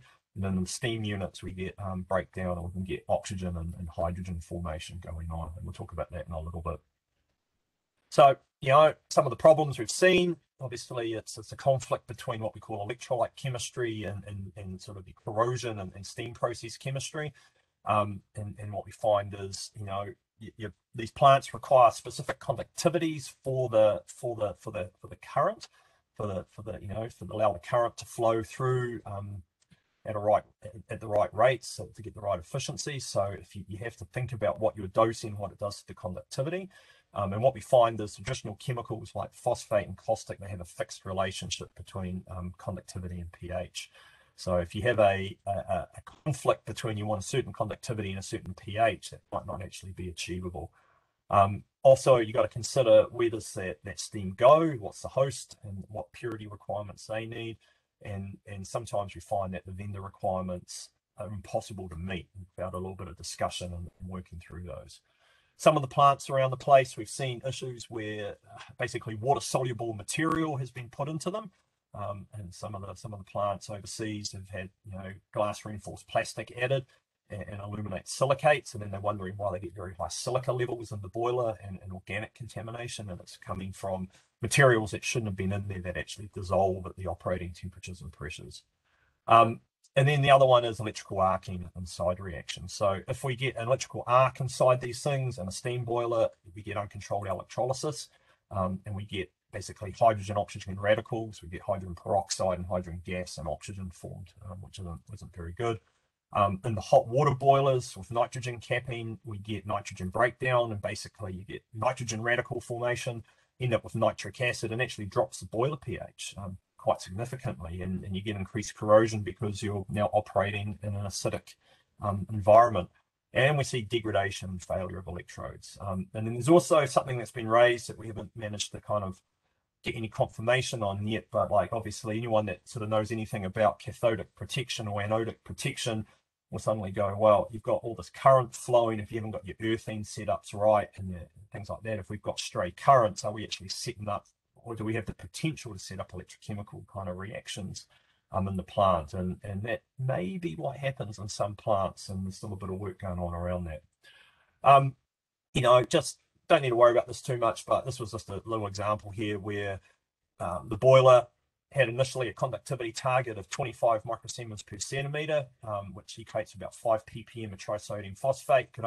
Was specified only to use TSP, but the boiler pH target was specified at 9.3. So anyone that's worked with phosphate will know at 5 ppm TSP, you ain't going to be pH 9.3. You know, there's lots of these curves out here that show us, you know, if you go up to 5 ppm, this is sort of where your pH is going to be. The chemical vendor at the time, this was very new to them and new to everyone. They're a bit confused, so we sort of had to go back to basics and kind of say, look, let's relook at this. What's the primary thing that we're trying to do here? Get that conductivity right. Okay, you know, what's the problem with the pH? Actually, there's no problem, so we can run at a higher pH. Not necessarily a bad thing. You know, taking the current IAPWS TGDs and kind of extracting out the right bits of information, we could come up with a revised program, get everybody in agreement with that, and get the boiler up and running, and everybody was pretty happy. Other things that we've seen is, you know, maybe, you know, the classic boiler setup tuning things, you know, blow down set point higher than the dosing set point, so the system's fighting each other. Normally, once you pick those things up, you can fix them pretty quickly. You know, so, you know, this is the inside of a particular electrode boiler, and these are parts of the electrodes coming down. And this unit had overflow pipes made out of glass reinforced plastic in there, and at those temperatures and pressures, they were dissolving and failing and causing all kinds of problems. And then there's the pipes there that they shouldn't have used.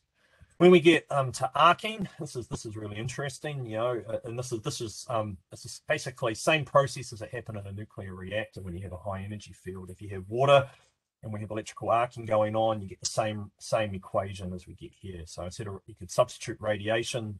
This is out of the CANDO reactor handbook for electrical arcing. We split the water molecules up. We get a bunch of electrons. We get different versions of hydrogen ions, OH, HO2s, H2 and H2O2s. And then what we basically get at the temperatures in the boiler, the hydrogen peroxide will start to basically decompose. And you end up with a whole lot of oxygen and more water. These will recombine back into water and hydrogen, and we see elevated levels of hydrogen and oxygen in the steam, which is a pretty good indicator that there's something going on in the plant. You know, normally fossil plants maybe expect to see a few ppb of hydrogen in the steam, and oxygen should match whatever's coming through with the feed water. So here we are doing some testing on this plant, and this plant here, this is in the steam, and you see here we have 527 ppb of oxygen and 68 ppb of hydrogen. Now this plant's got a deaerator on it, and it's producing 5 ppb of oxygen in that deaerator. So, you know, we are generating significant amounts of unwanted byproducts because of an arc reaction. So it's a good application of some of these instruments in a way that they weren't developed for. And when you look at this data that you get out of this, you say, look, these two processes are interrelated. The hydrogen and the oxygen will track together as we move around in the different loads. And as you see here, as the unit came up in load, we see this decreasing trend, and that's sort of telling us that there's a problem. There's a baseline problem in this unit, but as you go up in load, it gets more and more diluted as we increase the steam flow, and that triggered off the process to identify what was going on. And here's just some examples of arcing damage. This is an electrode out of a unit here, and it's basically suffered a failure and broken off in service, and the boiler shut down. This is another electrode type here, and there's material loss here. These are some studs that hold down an insulating panel on the bottom, and this has been there's been a lightning strike of the current through the water going onto these studs and vaporizing them. So you're losing a bit of energy from the system. You're generating these unwanted gas products. In this particular plant here, we were initially quite concerned about the amount of hydrogen being present in the steam. That we did a little investigation looking at risk of hydrogen embrittlement downstream, but we were below those critical levels, so that was a relief. And the site just is aware that, you know, there is potential for a little bit of hydrogen buildup in the system, and they've modified their shutdown and inspection protocols to take that into account. And in this particular plant here, it's a bit of a confusing graph, but you know, the problem was identified. So what we had here is at very low loads, we had a lot of hydrogen being formed. There were some internal modifications done, and basically we could drop those levels. And then as I came up in load, we went from around 50 ppb at 2 megawatt operation down to around 15 to 18, and then even lower at full load. And that was pretty conclusive that the problem was fixed. And we considered this sort of range here to be what you should expect for baselines in these units.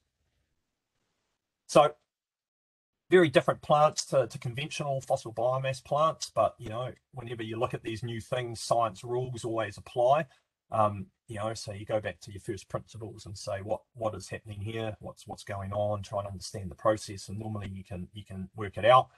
But there are no current guidelines, and there's almost zero published literature on these plants and case studies or problems or solutions with them, even though they've been around for quite a long time. Some of the Scandinavian suppliers, you know, it's sort of 50+ years that various versions of these boilers are out there, but you know, there's not a lot of literature.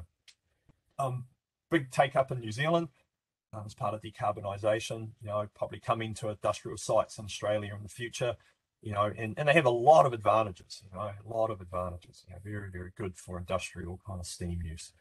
There's always issues around water chemistry, you know, but you know, you can resolve these with good chemistry monitoring and actually having an application for steam hydrogen testing, which is good. You know, and your water steam chemistry needs to, you know, take into account steam water, feed water, boiler corrosion, and electrolyte chemistry, which is a bit of a head shift. You're not just dealing with normal purities and normal boiler chemistry issues. We're actually now thinking that we're part of the electrical circuit. It's electrolyte chemistry, and there's work towards an IAPWS guideline for this area. And just like to acknowledge IAPWS and NZAPPS and SciAPPS for the information sharing. Synlait and Open Country for sharing, allowing us to share some information and data from their plants. And these are the suppliers of electrode boilers in New Zealand along the bottom: Alpan Technic in Windsor, Parat, and Energy Plant Solutions, who is kindly one of the sponsors of ABHUG. So yeah, thank you. And any questions? Yeah, Nice, David. thank you. I have one quick question before we move to Barry. What voltage is this high voltage? What kind of range are we talking about? Oh, you got me on the spot here. It's high voltage, but I'd have to look that one up. Yeah, 11 kV. There you go. Thank you, Anita. 11 kV, you said? Yeah, that's 11 right. kV. It's 11 kV here. Yeah. Oh, that's moderate voltage. I guess it's high if you're putting it in water, though. Any other questions? Yeah, just on that, what is the current that you're running through the electrodes to make the chemical reaction happen? It's another good question. Anita, do you know?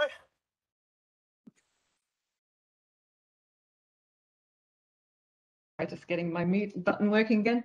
I don't know a huge amount about it. I think the trip point for, you know, max MCR is around 350 amps from memory.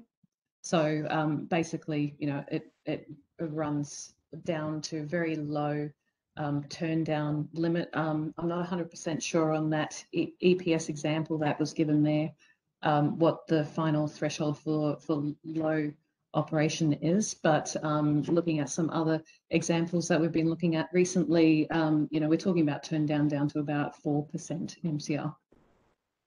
Not quite answering your question, but hopefully that can be correlated. The electrical stuff scares me, so I tend to stick to the chemistry stuff. So, but I should have probably preempted those kinds of questions and had the note. I've got them in my file. Yeah, we know what they are, but can't remember them off the top of my head. Yeah, David, it's very similar to generating an electrostatic field, and I imagine that that's what you'll be generating there at those voltage and amps. So similar to what we can do in the back end of a steam turbine. Yeah. So David, one thing I would say about this, Is this going to become so popular that we need to change the name again to ABHUG-E? Quite well, definitely in New Zealand, in terms of industrial boilers, you know, it's you know, there's always going to be a requirement for steam for industrial processes, and you know, in New Zealand, it's going to be biomass boilers, electrode boilers, and in certain locations there's industrial geothermal steam use as well, but that's obviously very geographically limited. You know, so all I can say is probably by the time we talk next year, we'll be saying like there's you know 2 or 3 more projects either built or under construction, and that number's just going to keep increasing every year. As they displace the actually quite large number of small, very old and very dirty little coal boilers that are around the place. Good. Well, thank you. Very nice. Barry, would you like to introduce yourself and put your slides up? Yeah, I can do as soon as Scott lets me.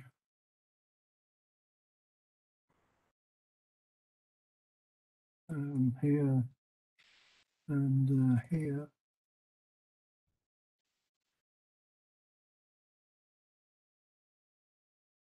So that should be okay, Scott. Bob, that's okay, right? Yeah, looks perfect. Okay. So yeah, usually usually at the ABHUG and AHUG meetings, I usually provide 2 presentations to update what's happening on the chemistry, what's happening internationally from the other meetings that Bob and I manage, and what's happening on the IAPWS activities. Well, David did a little bit on the IAPWS, so thank you. But because of this virtual meeting that we have this time, we had to reduce the number of presentations. So I'm going to try and do all of these things in this one presentation. So give you a little bit on the latest international statistics, which I try to show each year, and then tell you the latest what availability from IAPWS. And then, as I mentioned to John and Matt, talk a little bit about the film forming substances. So as we work and travel around the world, we continue to see these cyclochemistry influence damage in fossil and combined cycle plants, with the major one continuing to be tube failures. This is the #1 problem in both types of plant, and the major failure mechanisms we already talked about some of them: flow accelerated corrosion, under deposit corrosion, and corrosion fatigue. We still have quite a number of problems relating to the corrosion product transport, as John and Matt indicated, and this leads to a number of problems. And then there are still steam turbine damage and failure taking place in the phase transition zone. And since about 2008, when we introduced the topic of repeat cyclochemistry situations, it's now very well solidified that all of these failures relate to plants having multiples of these repeat situations. And if anybody in the audience wants to see any of the data, you can look at these references at the bottom. And for the HRSGs, particularly the one that Bob and I did just a couple of years ago, and that explains them all. So the latest statistics are included in this slide here. These are the red column are the repeat cyclochemistry situations. There's 9 of them. And the blue column represents the data from 145 fossil plants. And the green represents the data from 107 combined cycle HRSG plants. And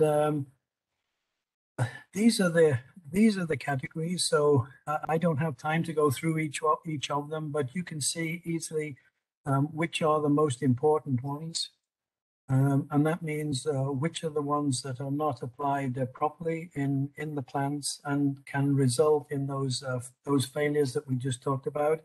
So corrosion products is the number one. Repeat situation in both types of plants. So this would be plants not meeting achievable levels or using the wrong processes to measure corrosion products. And the second and the third ones would be down here at the bottom. Online instrumentation, not meeting the instrumentation that's required for each one of these plants, and not challenging the status quo would be another one that's where plants continue to use older guideline values. And you can see the other ones right here. I've talked about them at many of the last meetings. And there is a little bit of good news here, as you can see that over the last 5 years, it seems that the situation is improving in the combined cycle plants with these downward arrows. So this is a little bit about the statistics now. What I want to do is just take you through some of the latest IAPWS information. And David's already mentioned the New Zealand committee here on the lower right, and there's an Australian IAPWS committee as well.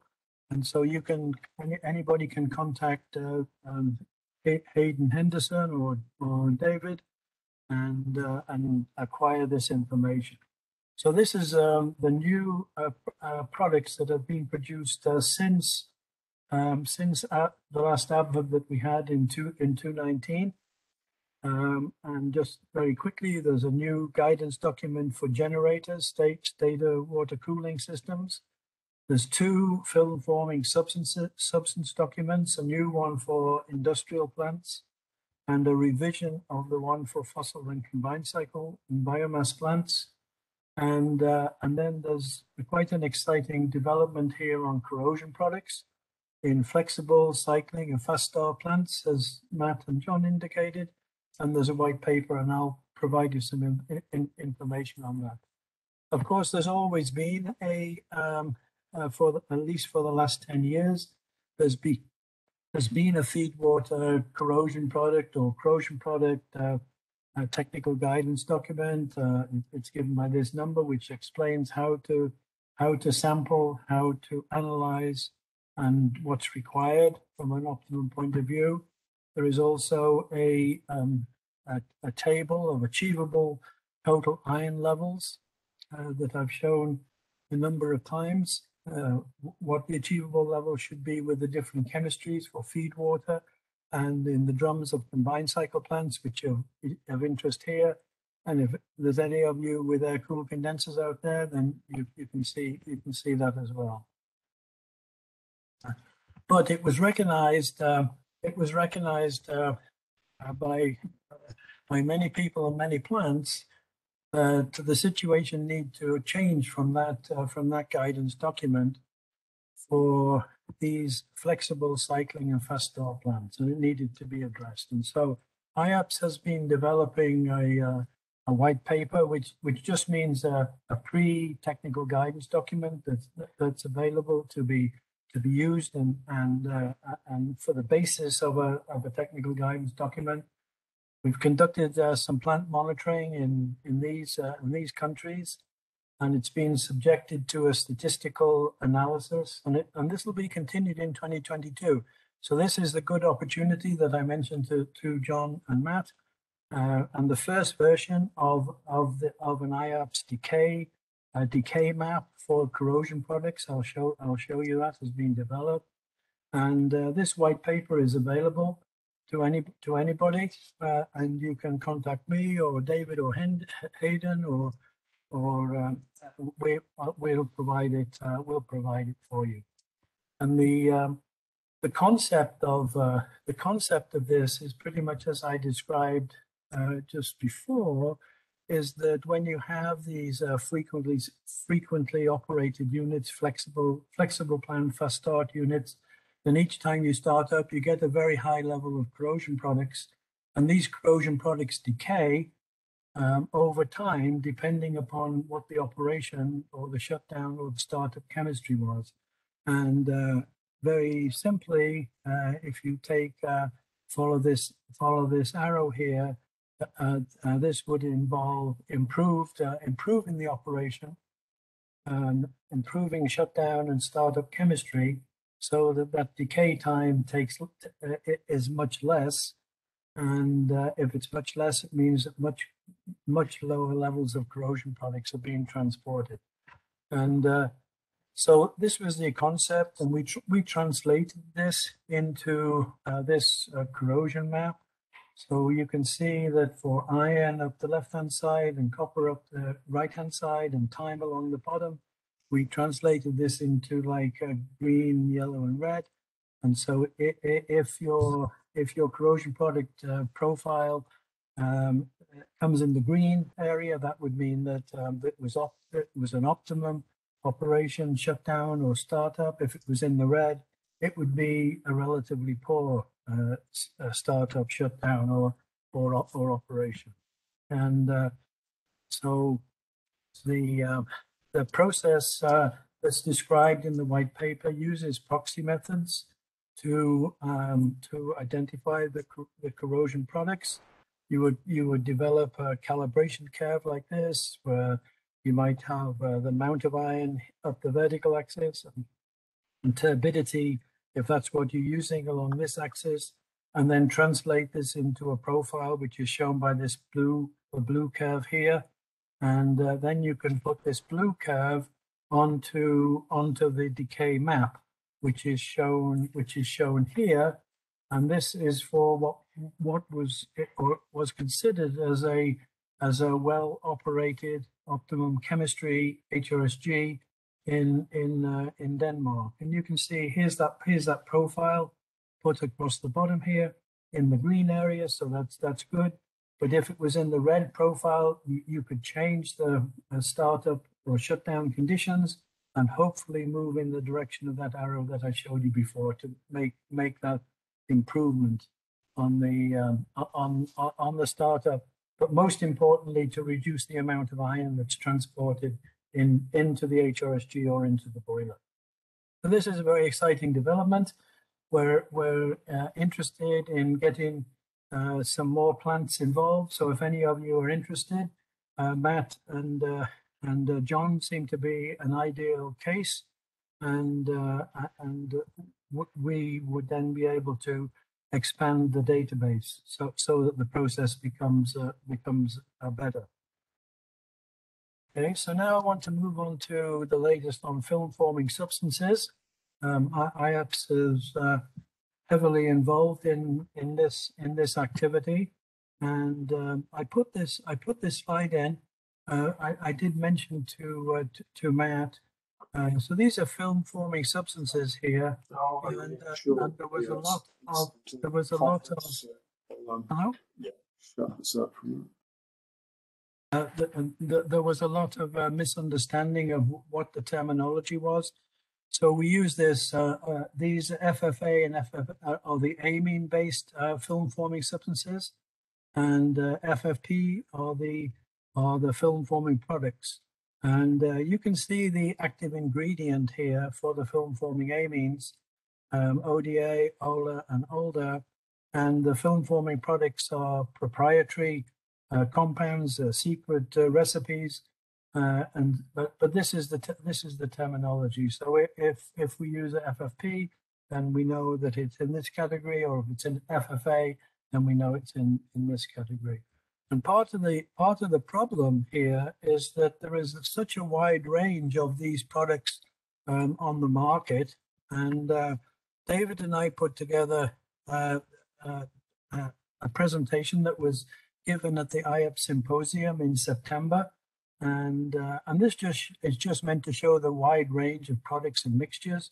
You have the products across the top here, and so you have the film forming products, the non-amine based, and then just three examples of FFA here with different stabilizations, and the applications are pretty much the same in fossil or industrial or nuclear. Nuclear is really in this category using ODA. This is the description of those compounds, the concentration, and most importantly, from IAPWS's point of view, is the limited understanding of these film forming amine compounds, with the exception, I would say, of ODA, and very limited understanding for the film forming products over here. And not only is there a wide range of these chemicals, there are also a wide range of suppliers, and at the from the IAPWS conferences that we've run, we find that there's at least 10 of these suppliers around the world. So it becomes very difficult for organizations to provide guidance, to provide guidance documents, and so we have to do this in a different way. And so I thought I would just share a few key points with you from the conferences that we've run. Probably a number of you will know that IAPWS has organized 4 film forming substance conferences, and from these we can make some general statements, both in the scientific area, in the research area, and in the application area. So first of all, here we have applications have been in all the different plants, in fossil, combined cycle, HRSGs, industrial plants, all different types, with and without air-cooled condensers, and industrial plants. There are lots of examples of successful operation and shutdown and preservation. In the research areas, thermal decomposition or thermolysis has been looked at, mainly for ODA, a little bit for the other amine older, and we know what temperatures they can go to without degrading. The film formation has been looked at in terms of the hydrophobicity level visually, and in laboratory using X-ray, photoelectron spectroscopy, XPS, and EIS, electrochemical impedance spectroscopy. There's been some work on absorption of these products onto metal surfaces, and a very interesting piece of work was presented at the last conference from the workers in France. Most of this research is done in Europe, and the in situ formation in terms of the thickness and the porosity, looking at the effectiveness of these nanometer films. They're very, very thin, nanometer, and looking at the porosity in them. And again, most of the early work has been done on ODA. It needs to be done on some of the other compounds that I mentioned as well. And probably of more interest to this group is the application side. And so what we see is whenever there is been a presentation at one of the conferences, we find universal reduction in feed water, iron, and copper transport, but no equivalent understanding of what's happening to the actual growth mechanism of the oxides themselves. None. We have not seen any equivalent understanding for oxide growth reductions in condensate and feed water. Yet we see in all these presentations universal reduction in the transport. There's general observation of hydrophobic films on water touch surfaces, but it must be underlined here that the hydrophobicity by itself does not prove the presence of the film or any protection. And we still are struggling with film formation remains very questionable on steam touch surfaces. And then there's a little bit of a variable documentation of corrosion and FAC in single phase locations, but also in 2-phase locations. And particularly air-cooled condensers are a good example. and that's shown on this next slide.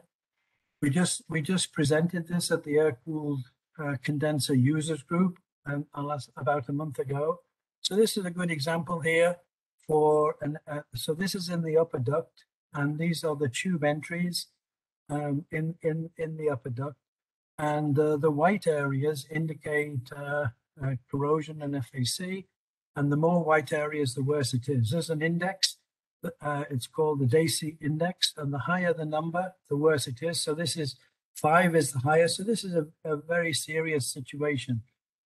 So this is a unit with relatively low pH and 9.1 or 9.2, and no film forming substance. And the iron levels here in the condensate would be in the hundreds.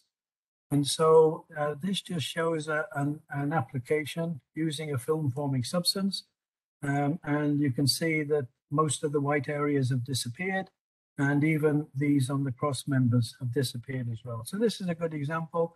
And you can see the actual index itself, the DACY index, now comes down to the lowest level. So this is a good example, but not very well documented is the point. We want these to be documented so that we can validate them. So in summary, for FFS applications, these is just some overall thoughts. I think again, this is taken from the presentation that David Ellison and I made at the IAPWS meeting in September.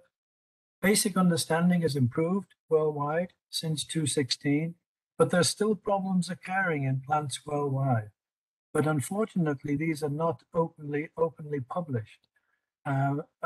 We have access to them because we are asked to do assessments in plants or to review situations with film forming substances. And some of the problems, I'll show you a couple of examples, are internal deposits, tube failures, especially under deposit corrosion is quite a common one, and the formation of gunk or gel-like deposits on heat transfer surfaces. And here's a couple of examples.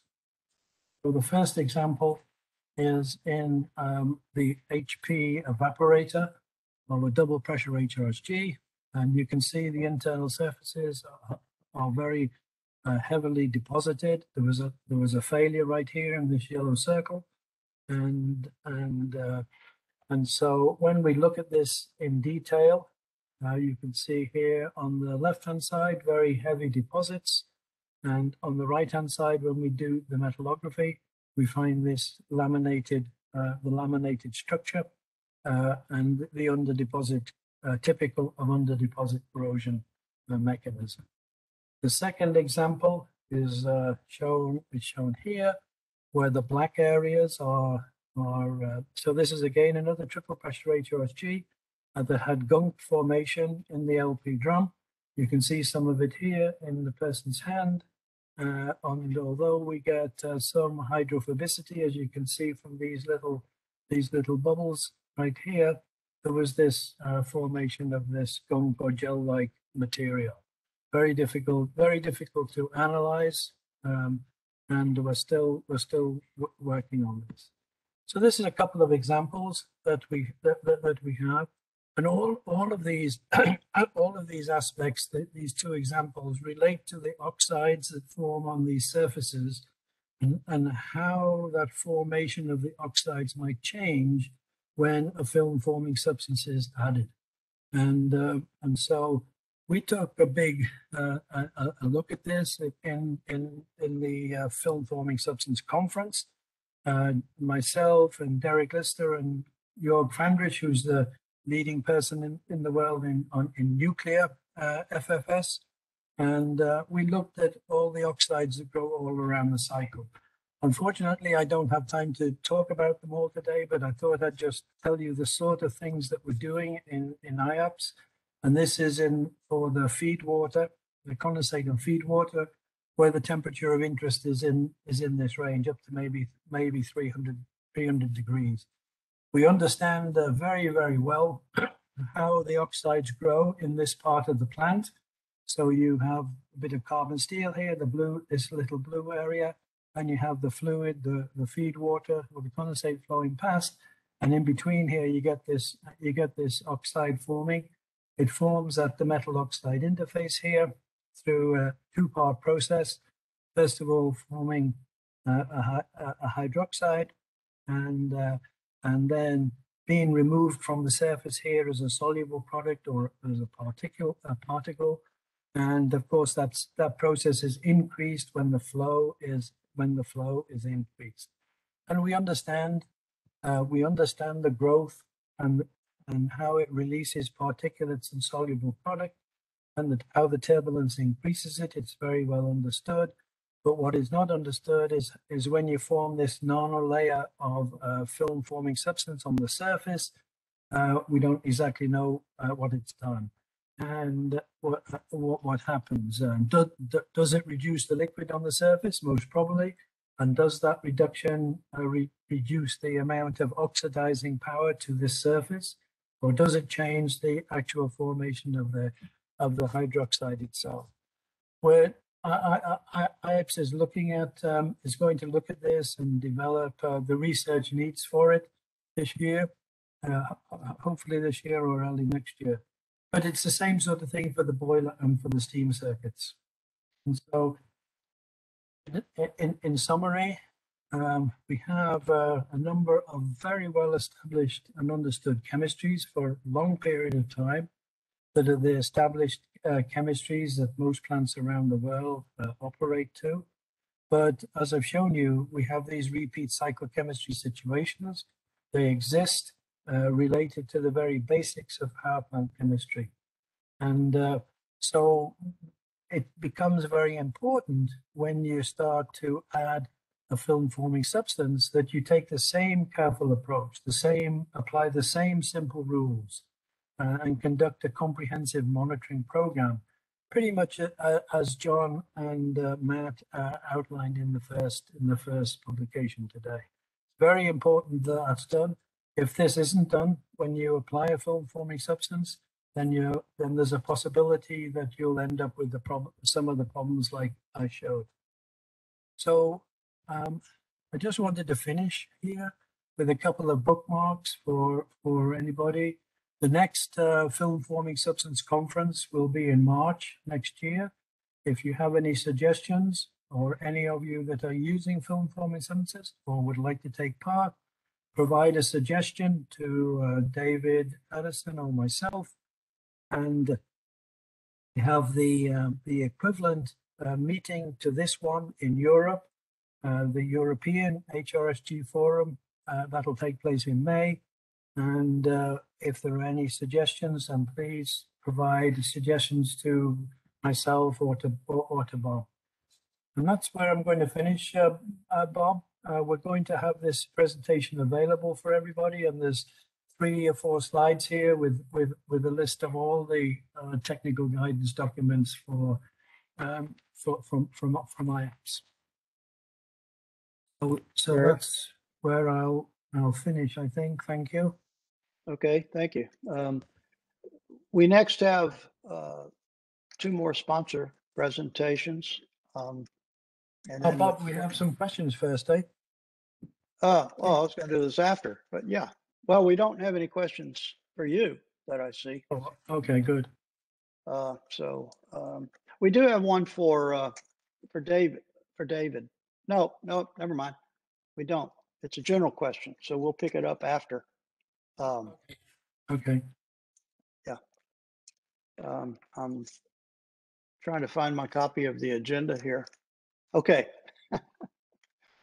Mr. Rodman from Ecolab, can you share your screen, introduce yourself, and tell us about Ecolab?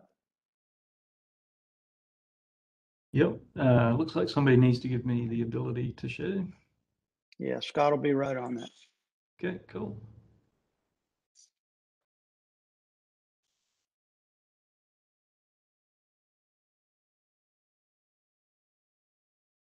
Yeah, so thanks everybody for the opportunity to give a bit of an overview of the Ecolab team or Ecolab business.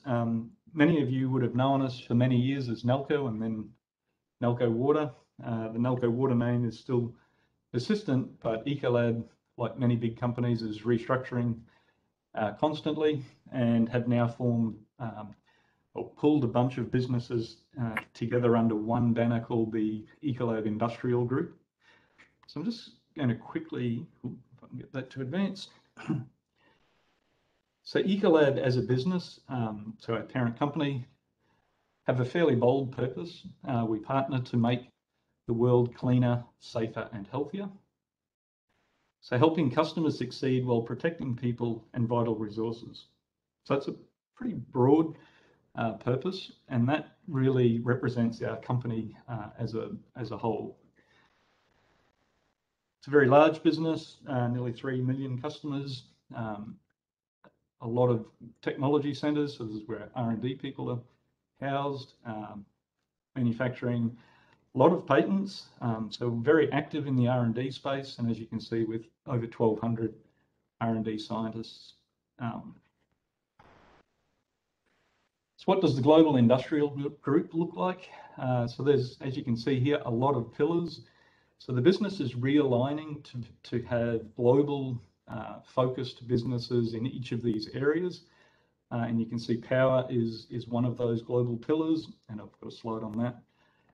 But this is just our industrial group. This does not include our healthcare and some other businesses.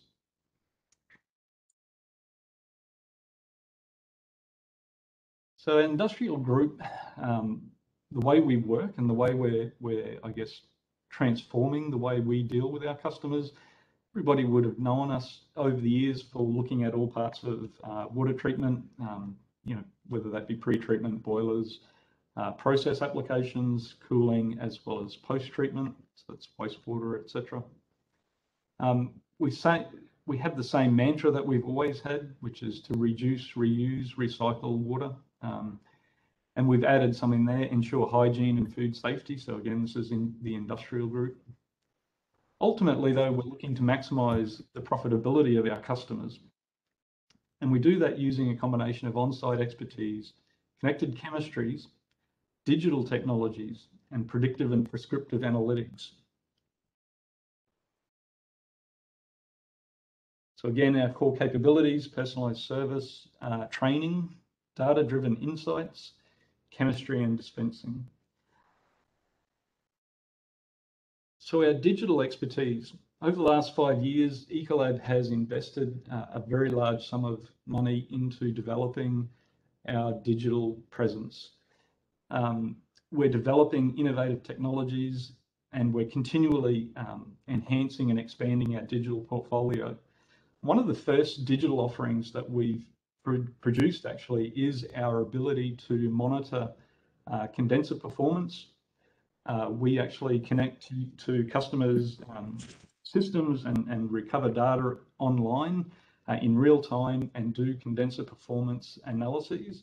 And we actually have predictive models now that take in a range of parameters, including the plant operating parameters, but also weather and information from our own sensors that we might have deployed on your site. And we can use all of that information now to predict whether there are going to be performance issues with your condenser, if there are things that we can optimize and improve the operation.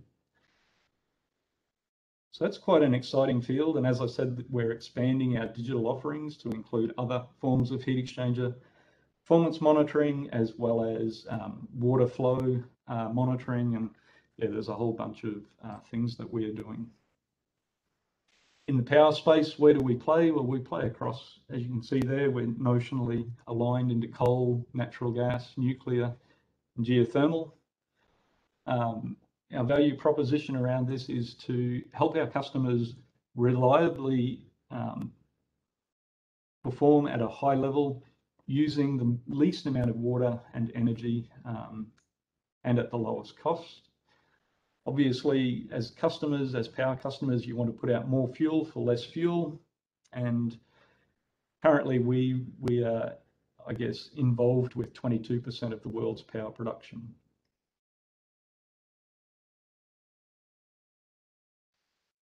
So as mentioned, we have really focused in on our ability to provide this new digital platforms. We've developed our 3D tracer technology, which is using our proprietary sensors and chemistries to collect data from various operating systems. That data is then collected into our cloud. We have our system assurance center, which are a team of experts based in Pune, India. We have roughly 150 fully qualified engineers that are constantly monitoring and watching over all of these systems. And now we've developed what we call Ecolab 3D, which is a industrial cloud platform that's allowing us to pull together not only the data from our own sensors, but from our LIMS systems, from customers, from manually entered data, and we can now pool all of this information to give us a much more visibility into our customers' operations. And that will in turn drive our ability to carry out predictive analytics to actually help customers identify when things are going wrong at a much earlier point and hopefully avoid issues in the future. So as I said, quite an exciting space and being developed as we speak, continuously being worked on.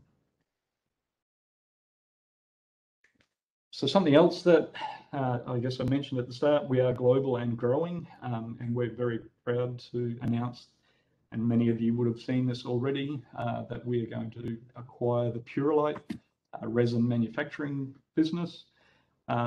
This is seen as a strategic investment, and there's a lot of synergies between the Purolite business and the Ecolab business. So Purolite have developed technologies that are going to play a very big part in the medical space for purifying things like monoclonal antibodies. So there's a very strong linkage into our health sector businesses or life sciences businesses. But also, as you guys would be aware, Purolite supply a lot of resin for ion exchange for water purification. And so there's going to be a strong tie-in between the Purolite business and the Ecolab industrial business. I'd just like to acknowledge there that the statement at the bottom, it was sent out as our email before the conference started, but the decision was taken by the Brody family, who own Purolite, because they believe that the business model they see within Ecolab really reflects how their business model has developed over the many years. And so they see a lot of good synergies. With that, probably the only other thing I would like to state is that Ecolab, of course, has a film-forming substance, and as Barry pointed out, we have film-forming substances and film-forming amines. And yes, we are all still learning about some of the attributes of these products. And needless to say, Ecolab is investing further into this field as we see it as a very strong area for development and growth. So I think that's all I really wanted to say, Barry. Thank you. Thank you, David. Thank you. That's very good. And in IAPS, we were very interested in you continuing to be part. Nalco then was part of the FFS original development. Okay, next we have Paul McPhee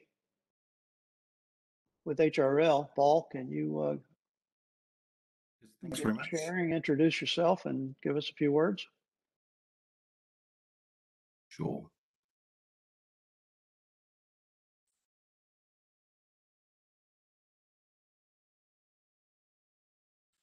So hopefully you can see that. Yep, looks perfect. Great. So good morning, ladies and gentlemen. Welcome to the event. HRL wishes to thank the organisers for the opportunity to both sponsor this important event, and for those that don't know our company, introduce you to HRL Technology Group. HRL has a 60-year heritage in quality assurance services, fine-tuning industrial plant, optimising operational performance, and extending the life of valuable assets. We are the region's leading engineering and scientific services consultancy, and our clients see us quite rightly as the local experts in HRSG, boilers, piping and turbines. Our vision centres around our specialist testing capabilities and innovative solutions to enhance the operating environment and performance of our clients' assets. Our mission is to provide expertise, support and technical options to our customers to enable transition to a commercially and environmentally sustainable future. To do that, we prioritise safety, responsiveness and a passion to get results and add value for clients. Understandably, HRL is a data-driven service provider. Our expert and advisory consultancy aims to be holistic to ensure superior data extraction techniques, interpretation, and optimal solution provision. Our services include process and environmental services covering process reliability, efficiency, and optimization, including carbon reduction options and solutions. Engineering material services, covering optimizing inspection programs, plant life assessment, asset integrity, and plant management to reduce downtime, and the full suite of laboratory testing and analysis services. In combination, HRL services provide clients with a total technical and consulting service with capability to address the most complex technical issues, understanding all factors impacting outcomes and deriving optimal solutions and providing recommendations. We have an unrivaled breadth of expertise through our 3 business streams. Here are some examples of services we provide from different stages of project life cycles. Services such as operational stability, reliability, improvement opportunities, baseline review, feasibility, modelling, risk-based inspection, flexible operations, mechanical and metallurgical testing, optimising inspection programs, and that's just to name a few. HRL is an active enabler of the journey towards net zero emissions through technology innovation, development and implementation of future fuel initiatives, and converting waste to energy. Simultaneously, we are contributing to this audacious target by optimising client plant performance, reducing fuel consumption, and reducing emissions. We would very much welcome the opportunity to discuss your current and future needs and propose a delivery plan of action for you. You'll meet several of our people over the next couple of days, I hope, and I'd welcome you to introduce yourself and have that discussion with them about what's keeping you awake at night and the solutions that we could provide. Thanks very much. Thank you, Paul. Appreciate Thank you. it. Okay, Barry, we have a little less than a half hour left to take some general questions or any follow-ups from the presentations. Yeah. So there was a few here from Lester. It's quite okay for him to verbalize them if Scott can unmute him. Can you hear me? Yeah. We can hear you and see you. All right. Yeah, I turned my stuff on. Yeah, I'm curious. What's that black line? What's that black line around your lips? That's not a tattoo. It's not a tattoo, but we can tell some stories about that later for sure. Go ahead. So we're finding that, as these HRSGs age, there's more and more potential for tight cracks. And if we can find those tight cracks early, it'll help us, avoid a forced outage. But keeping the unit full of water is an easy way to put a little bit of hydrostatic pressure head on economizers and evaporators, and maybe even reheaters and superheaters that collect some condensate as things start to cool. But the conflict is, there's some advantages of flash drying where you can drain when there's some pressure and let the heat help drive out some of the moisture. I'd like to try to do both. I'd like the clients to keep water in the units, give me a chance to crawl through for a day, and then drain the unit. But then I'm setting them up for some moisture left over for the rest of the outage. So what can we do? What film forming substances, air moving things in the steam drums after I get done? Ways to push that moisture out so we get the benefits of both worlds. That's my question. Well, I'm serious about this answer, though you may not want to hear it. Way back in the old days, on conventional boilers, we had some, called them air-conditioned suits. So we could enter the boiler while it was still too hot for a normal entry. But in a critical situation, this equipment allowed us to, to get in sooner. So I'm not, I don't have any idea whether your personal preferences or the current health and safety regulations would permit something like that, or if this equipment's still available. But you getting in there sooner, or developing some means of doing the inspection remotely while the boiler is still hot and wet. Yeah. So now we got to talk about chemistry, Lester. Any other? Did you have another one, Lester? Well, I thought, as you were talking, Barry, about film forming substances, and maybe there's potential there to diminish the need for flash drying. If we were confident we're putting some sort of coating on the steel, so that it can tolerate a bit of moisture or sheds it quickly, that'd be great. Then I can tell clients, hey, don't worry about that water there for the first couple of days of the outage. Yeah, there'll be some moisture left over, but I'll find more leaks if you let me get in there. And a lot of times HRSGs, the heat rises to the top, so I can get in the bottom areas pretty quick and look up and see those wet marks and see the water on the floor and some solid clues without having to go up high where it stays hot for another day or two. Yeah, Lester, I'm sure you might have understood, or maybe we didn't talk long enough about them, but there is a reasonably serious question about whether these provide any protection to the steam circuits.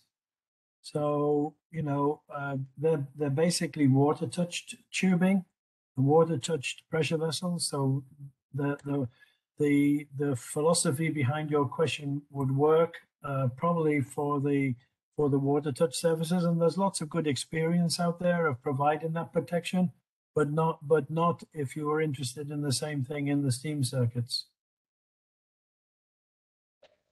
Can I just jump in here, Barry? This is an area that I've been working on for some other things, and there is another class of chemicals called vapor phase inhibitors that are sort of known and sort of unknown, very commonly used in the workshops for providing hydro test water protection, and they behave exactly the same as a film former, except they form a film offline. So one of the things about the film forming substances that Barry talked about is they require the unit to be operating to form the film. It requires some time and some temperature when the unit is operating on circulation. So what they call vapor phase inhibitors, they could be dosed into the plant or sprayed into the superheaters and the reheaters, and they provide basically a temporary film for that period, and they will vaporize and distribute through the plant. And there are products on the market. They're just not very well known. Very much more well known for construction and concrete and packaging type applications. So that might be something to consider and as an alternative. And some of these products are also can be used. You can inject them through the gas turbine blade wash system when the gas turbine's offline, and they provide basically films through the gas turbine, and then they'll do the gas side of the HRSG as well for shutdown. So you can actually, and there's applications case studies out there where they can provide that extra bit of protection. So in that case, you could leave things wet, do your tests, do your inspections, and then dose these things in. And it doesn't matter if the plant's not fully drained down, because they will distribute through the vapor phase, they will enter the water phase, and then if there's a air gap somewhere else, they'll actually come back out and disperse fuel according to their literature and provide you with some protection. So it's something that is a bit old and a bit new, but not particularly kind of well understood yet. David, around 10 or 12 years ago, there was a fair amount of discussion at HRSG meetings about vapor phase inhibitors and their use in that way. Some of the cautions and questions that came up was, how do these things behave when you refill the boiler and put it in service? And I don't recall any answers ever coming to those questions. Yeah.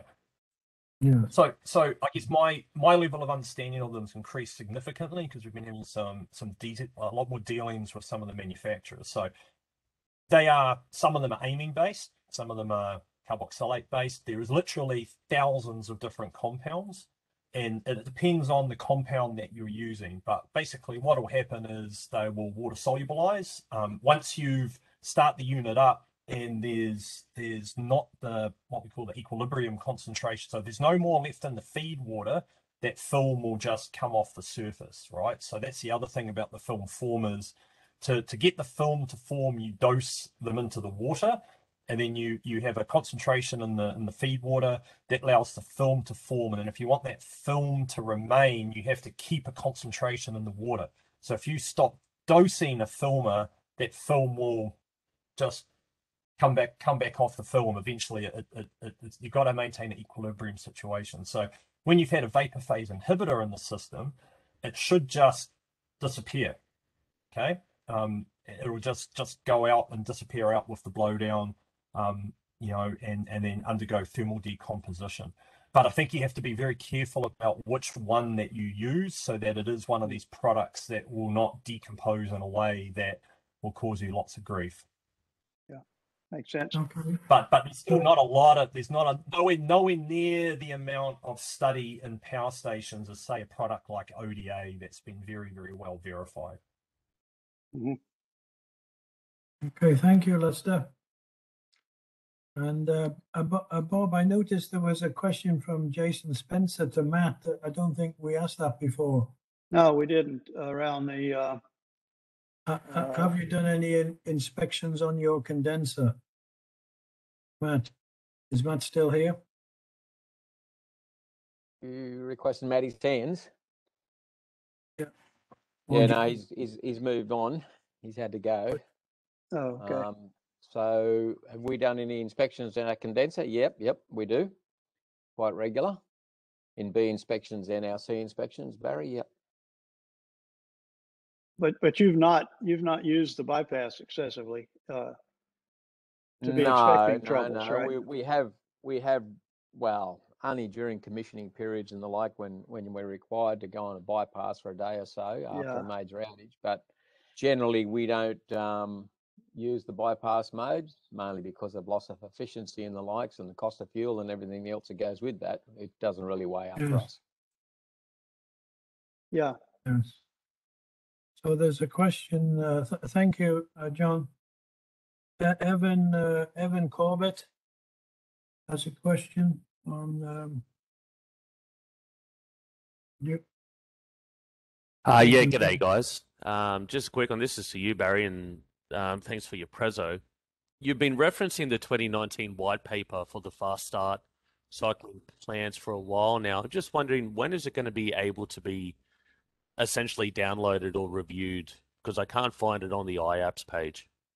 Yeah, it won't be. It's not on the IAPWS page because it's not an official document. It's a working document, and so there are a couple of ways that you can get it. You can get it from in Australia. You can get it from Hayden Henderson. You can, and I thought that I had already given a copy to Mr. Grellman, but maybe not. Or we can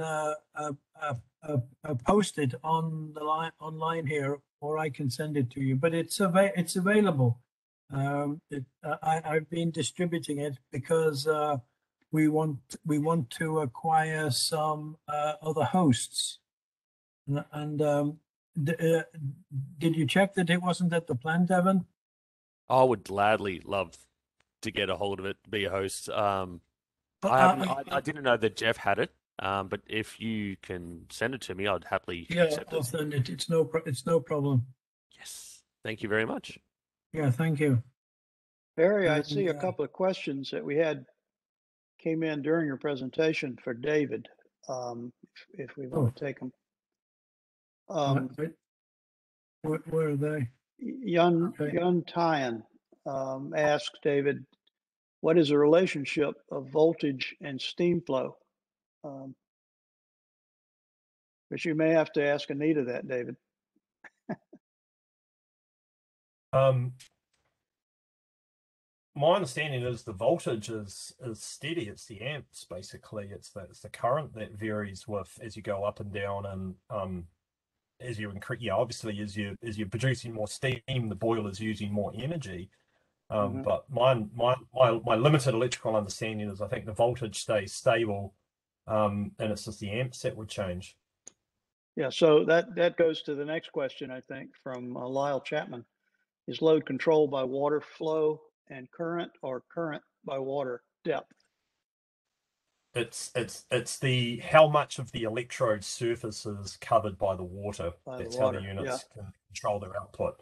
So they've got very fast response in that electrode basket, so that the level just goes up and down. So as you wanting to produce more steam, the unit increases that level, which covers more and more of the electrode, and you've got more surface area for that current to flow. That's my understanding. Yeah, definitely see the direct relationship between at low load you're at your lowest basket level, and at high load you're at your highest basket level. Right. So, Barry, do you see any other questions? Well, I didn't see those that you just read out. So they were fairly farther up the list. Maybe they came before you took over. We can just see if there's anybody has any general questions like we do, because we got 5 minutes. Does anybody in the audience have any general questions that they came to the meeting wanting to talk about? Feel free to raise your hand.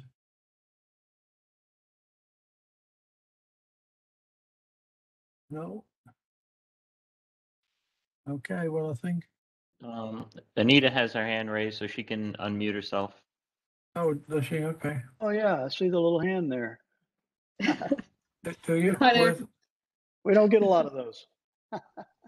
Okay. I have a question with pendant superheaters. I have one site in particular that is really struggling with pitting of the superheater pendants, and despite many efforts to get them to implement a better preservation procedure, they're still struggling to actually deal with the root cause.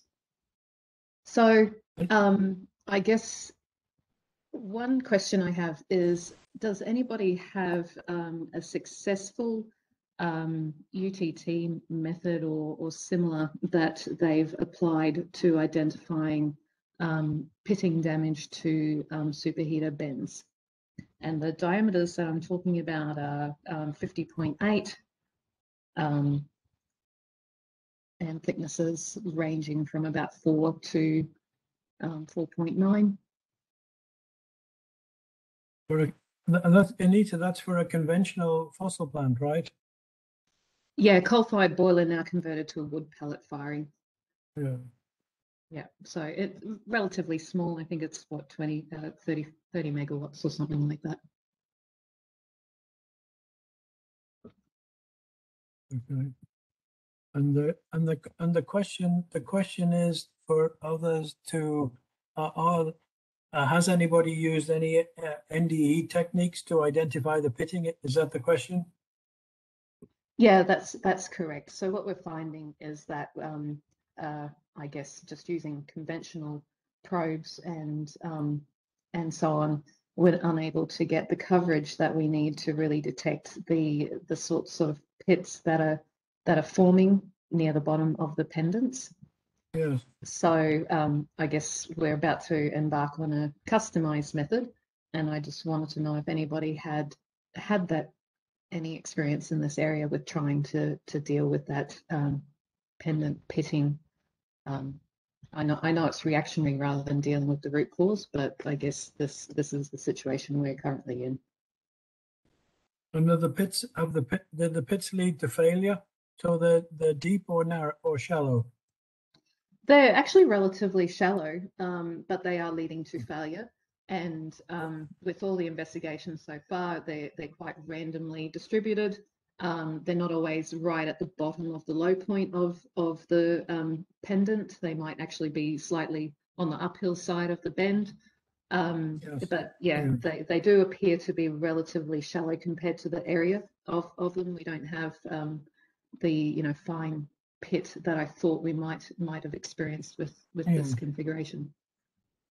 So Anita, they're usually at the water line, like wherever the condensate remains in the tube. The worst location is typically at the water line, where the condensate remains in the tube.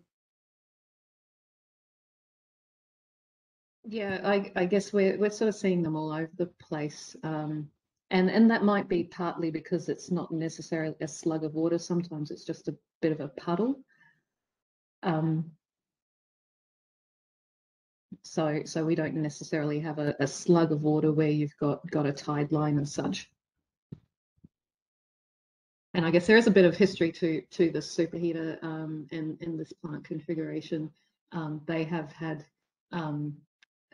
issues with dosed spray water going into the system. They have had deaerator, they've got carryover issues from the drum. The deaerator performance has been problematic, so they've had sulfite dosing in the deaerator, which obviously can get carried over into the superheater. So there are a few contaminants in there also that are contributing to the problem. Yeah. Well, I guess. Anita, it's Douglas Bell here. A quick comment on that. I'm not a NDT specialist myself, but our NDT specialists are working on EMAPS combined with TFM for pitting identification, as well as radiography. Obviously, can be used. Yeah, we've tried some radiography. That's actually been somewhat successful, and I sort of understanding how much condensate formation we've got, and identifying some areas of suspected pitting. But in terms of quantifying it, it's been flawed. So you're saying EMAT and TFM? Yeah. Okay. So yeah. So Anita, what method of radiography were you using? Just conventional radiography, or using a digital computed radiography method? It was just conventional profile.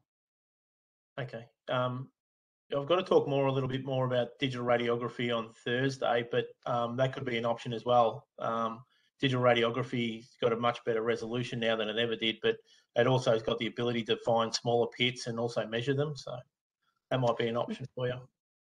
Yeah, one of the issues we have is that the pitting is not always directly on the centre line of the bend.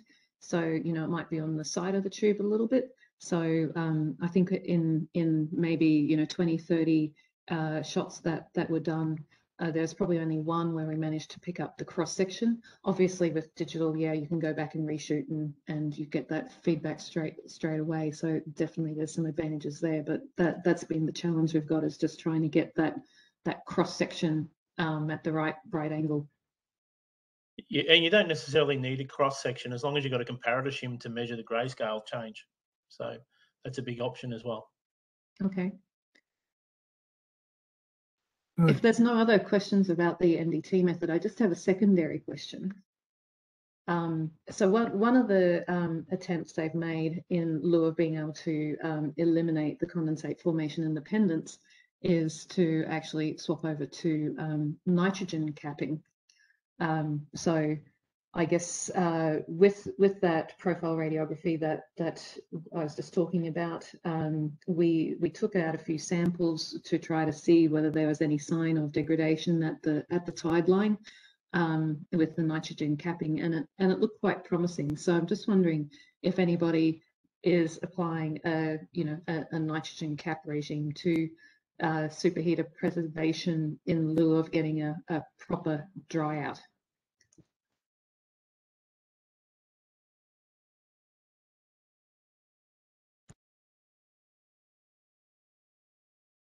Hello, Nita, it's John here.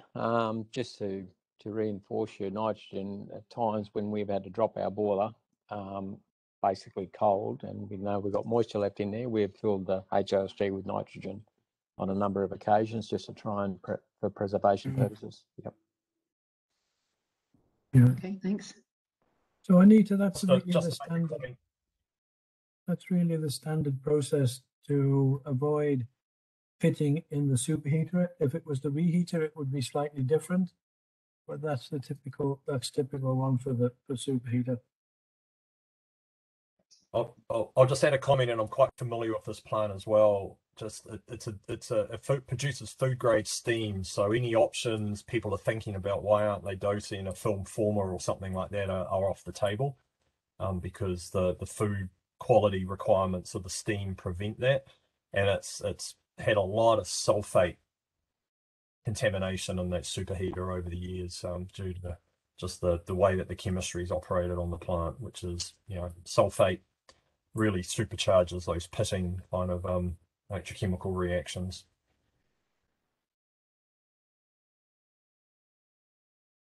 Barry, we've got one other hand here from Yun Time. Yeah, I just basically the question to David. I guess probably my question was not quite clear.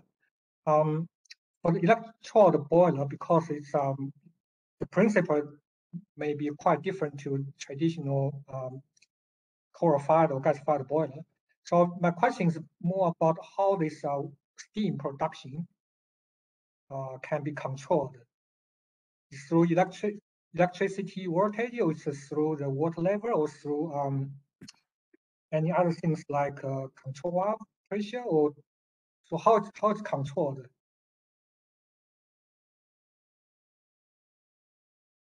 The steam production rate's controlled by your water level and how much of the electrode's exposed.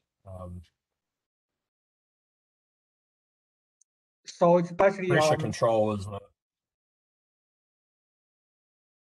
sorry, go on. Primarily pressure control and the depth in which the electrodes are immersed into the level in the basket affects how much steam can be produced. Okay, so it's by both control valve for pressure and also the water level by the feed water pump. The pressure in the steam line. Yeah, thanks. These units are basically constant pressure. We don't have much pressure variation on any of them, do we, Anita? No, I mean, once they're up, they have a variable steam load, but basically the primary loop is the pressure control. Okay. Good. Well, I don't see any others, Bob, so it's almost exactly on time. I think we'll just close out. We'll close out today, and look forward to seeing everybody at the same time tomorrow. Good. Just thank the sponsors again. Yeah, they're right here on the screen. We've seen a few of them, and we'll see a few more tomorrow. Okay, well, good night, good morning, good day, good afternoon. Just a reminder when you're logging in tomorrow to log in with your full name, please.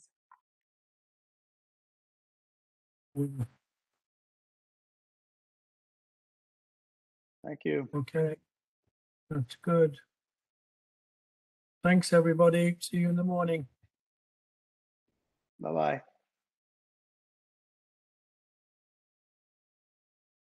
Chris Wellard and John O'Rourke can stick around for a few minutes, that would be great.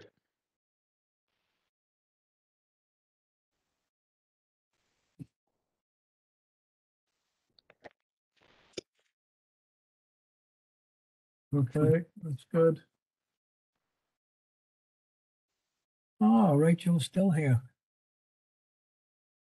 You've been taking notes, have you? Yes, learning a lot. You could let me loose now in a power station and it would be fine. We might let you to the gate.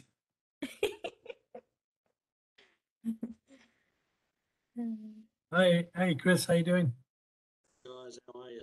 All good? No sound, no sound.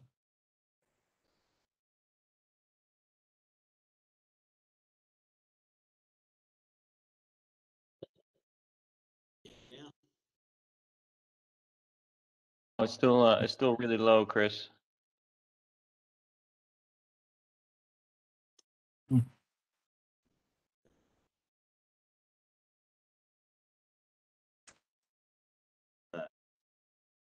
Nope. Good. I Yeah. think it's getting better. Yeah. Getting better. There it is. Okay.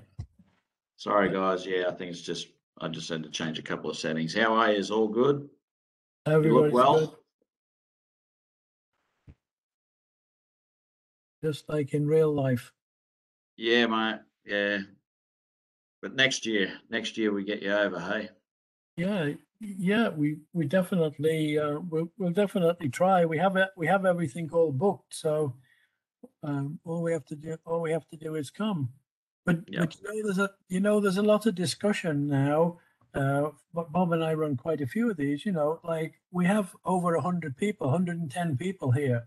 We never ever had 110 live, and that would go through your booth. And so what you miss? You miss coffee in the morning and a tea in the morning, and in the afternoon, and a beer with you in the evening. Yeah. But from our point of view, we don't transfer the technology to as many people. No, that's right.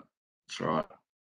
So, Well, if we could only charge $100, we might, but unfortunately, we can't afford that. That's right.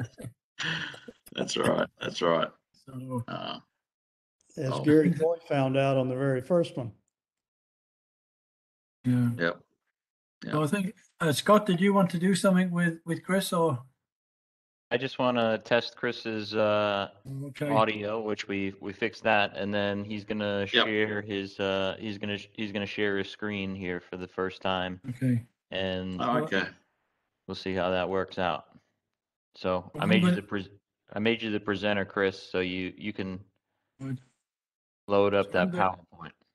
I'm going to sign out because it's 1 o'clock here. Okay. And, I'll see you tomorrow. It's 8 here, but I haven't had dinner, so I think I'll leave too. Thanks, Bob. See ya. Thank you. See you guys. Thanks, guys.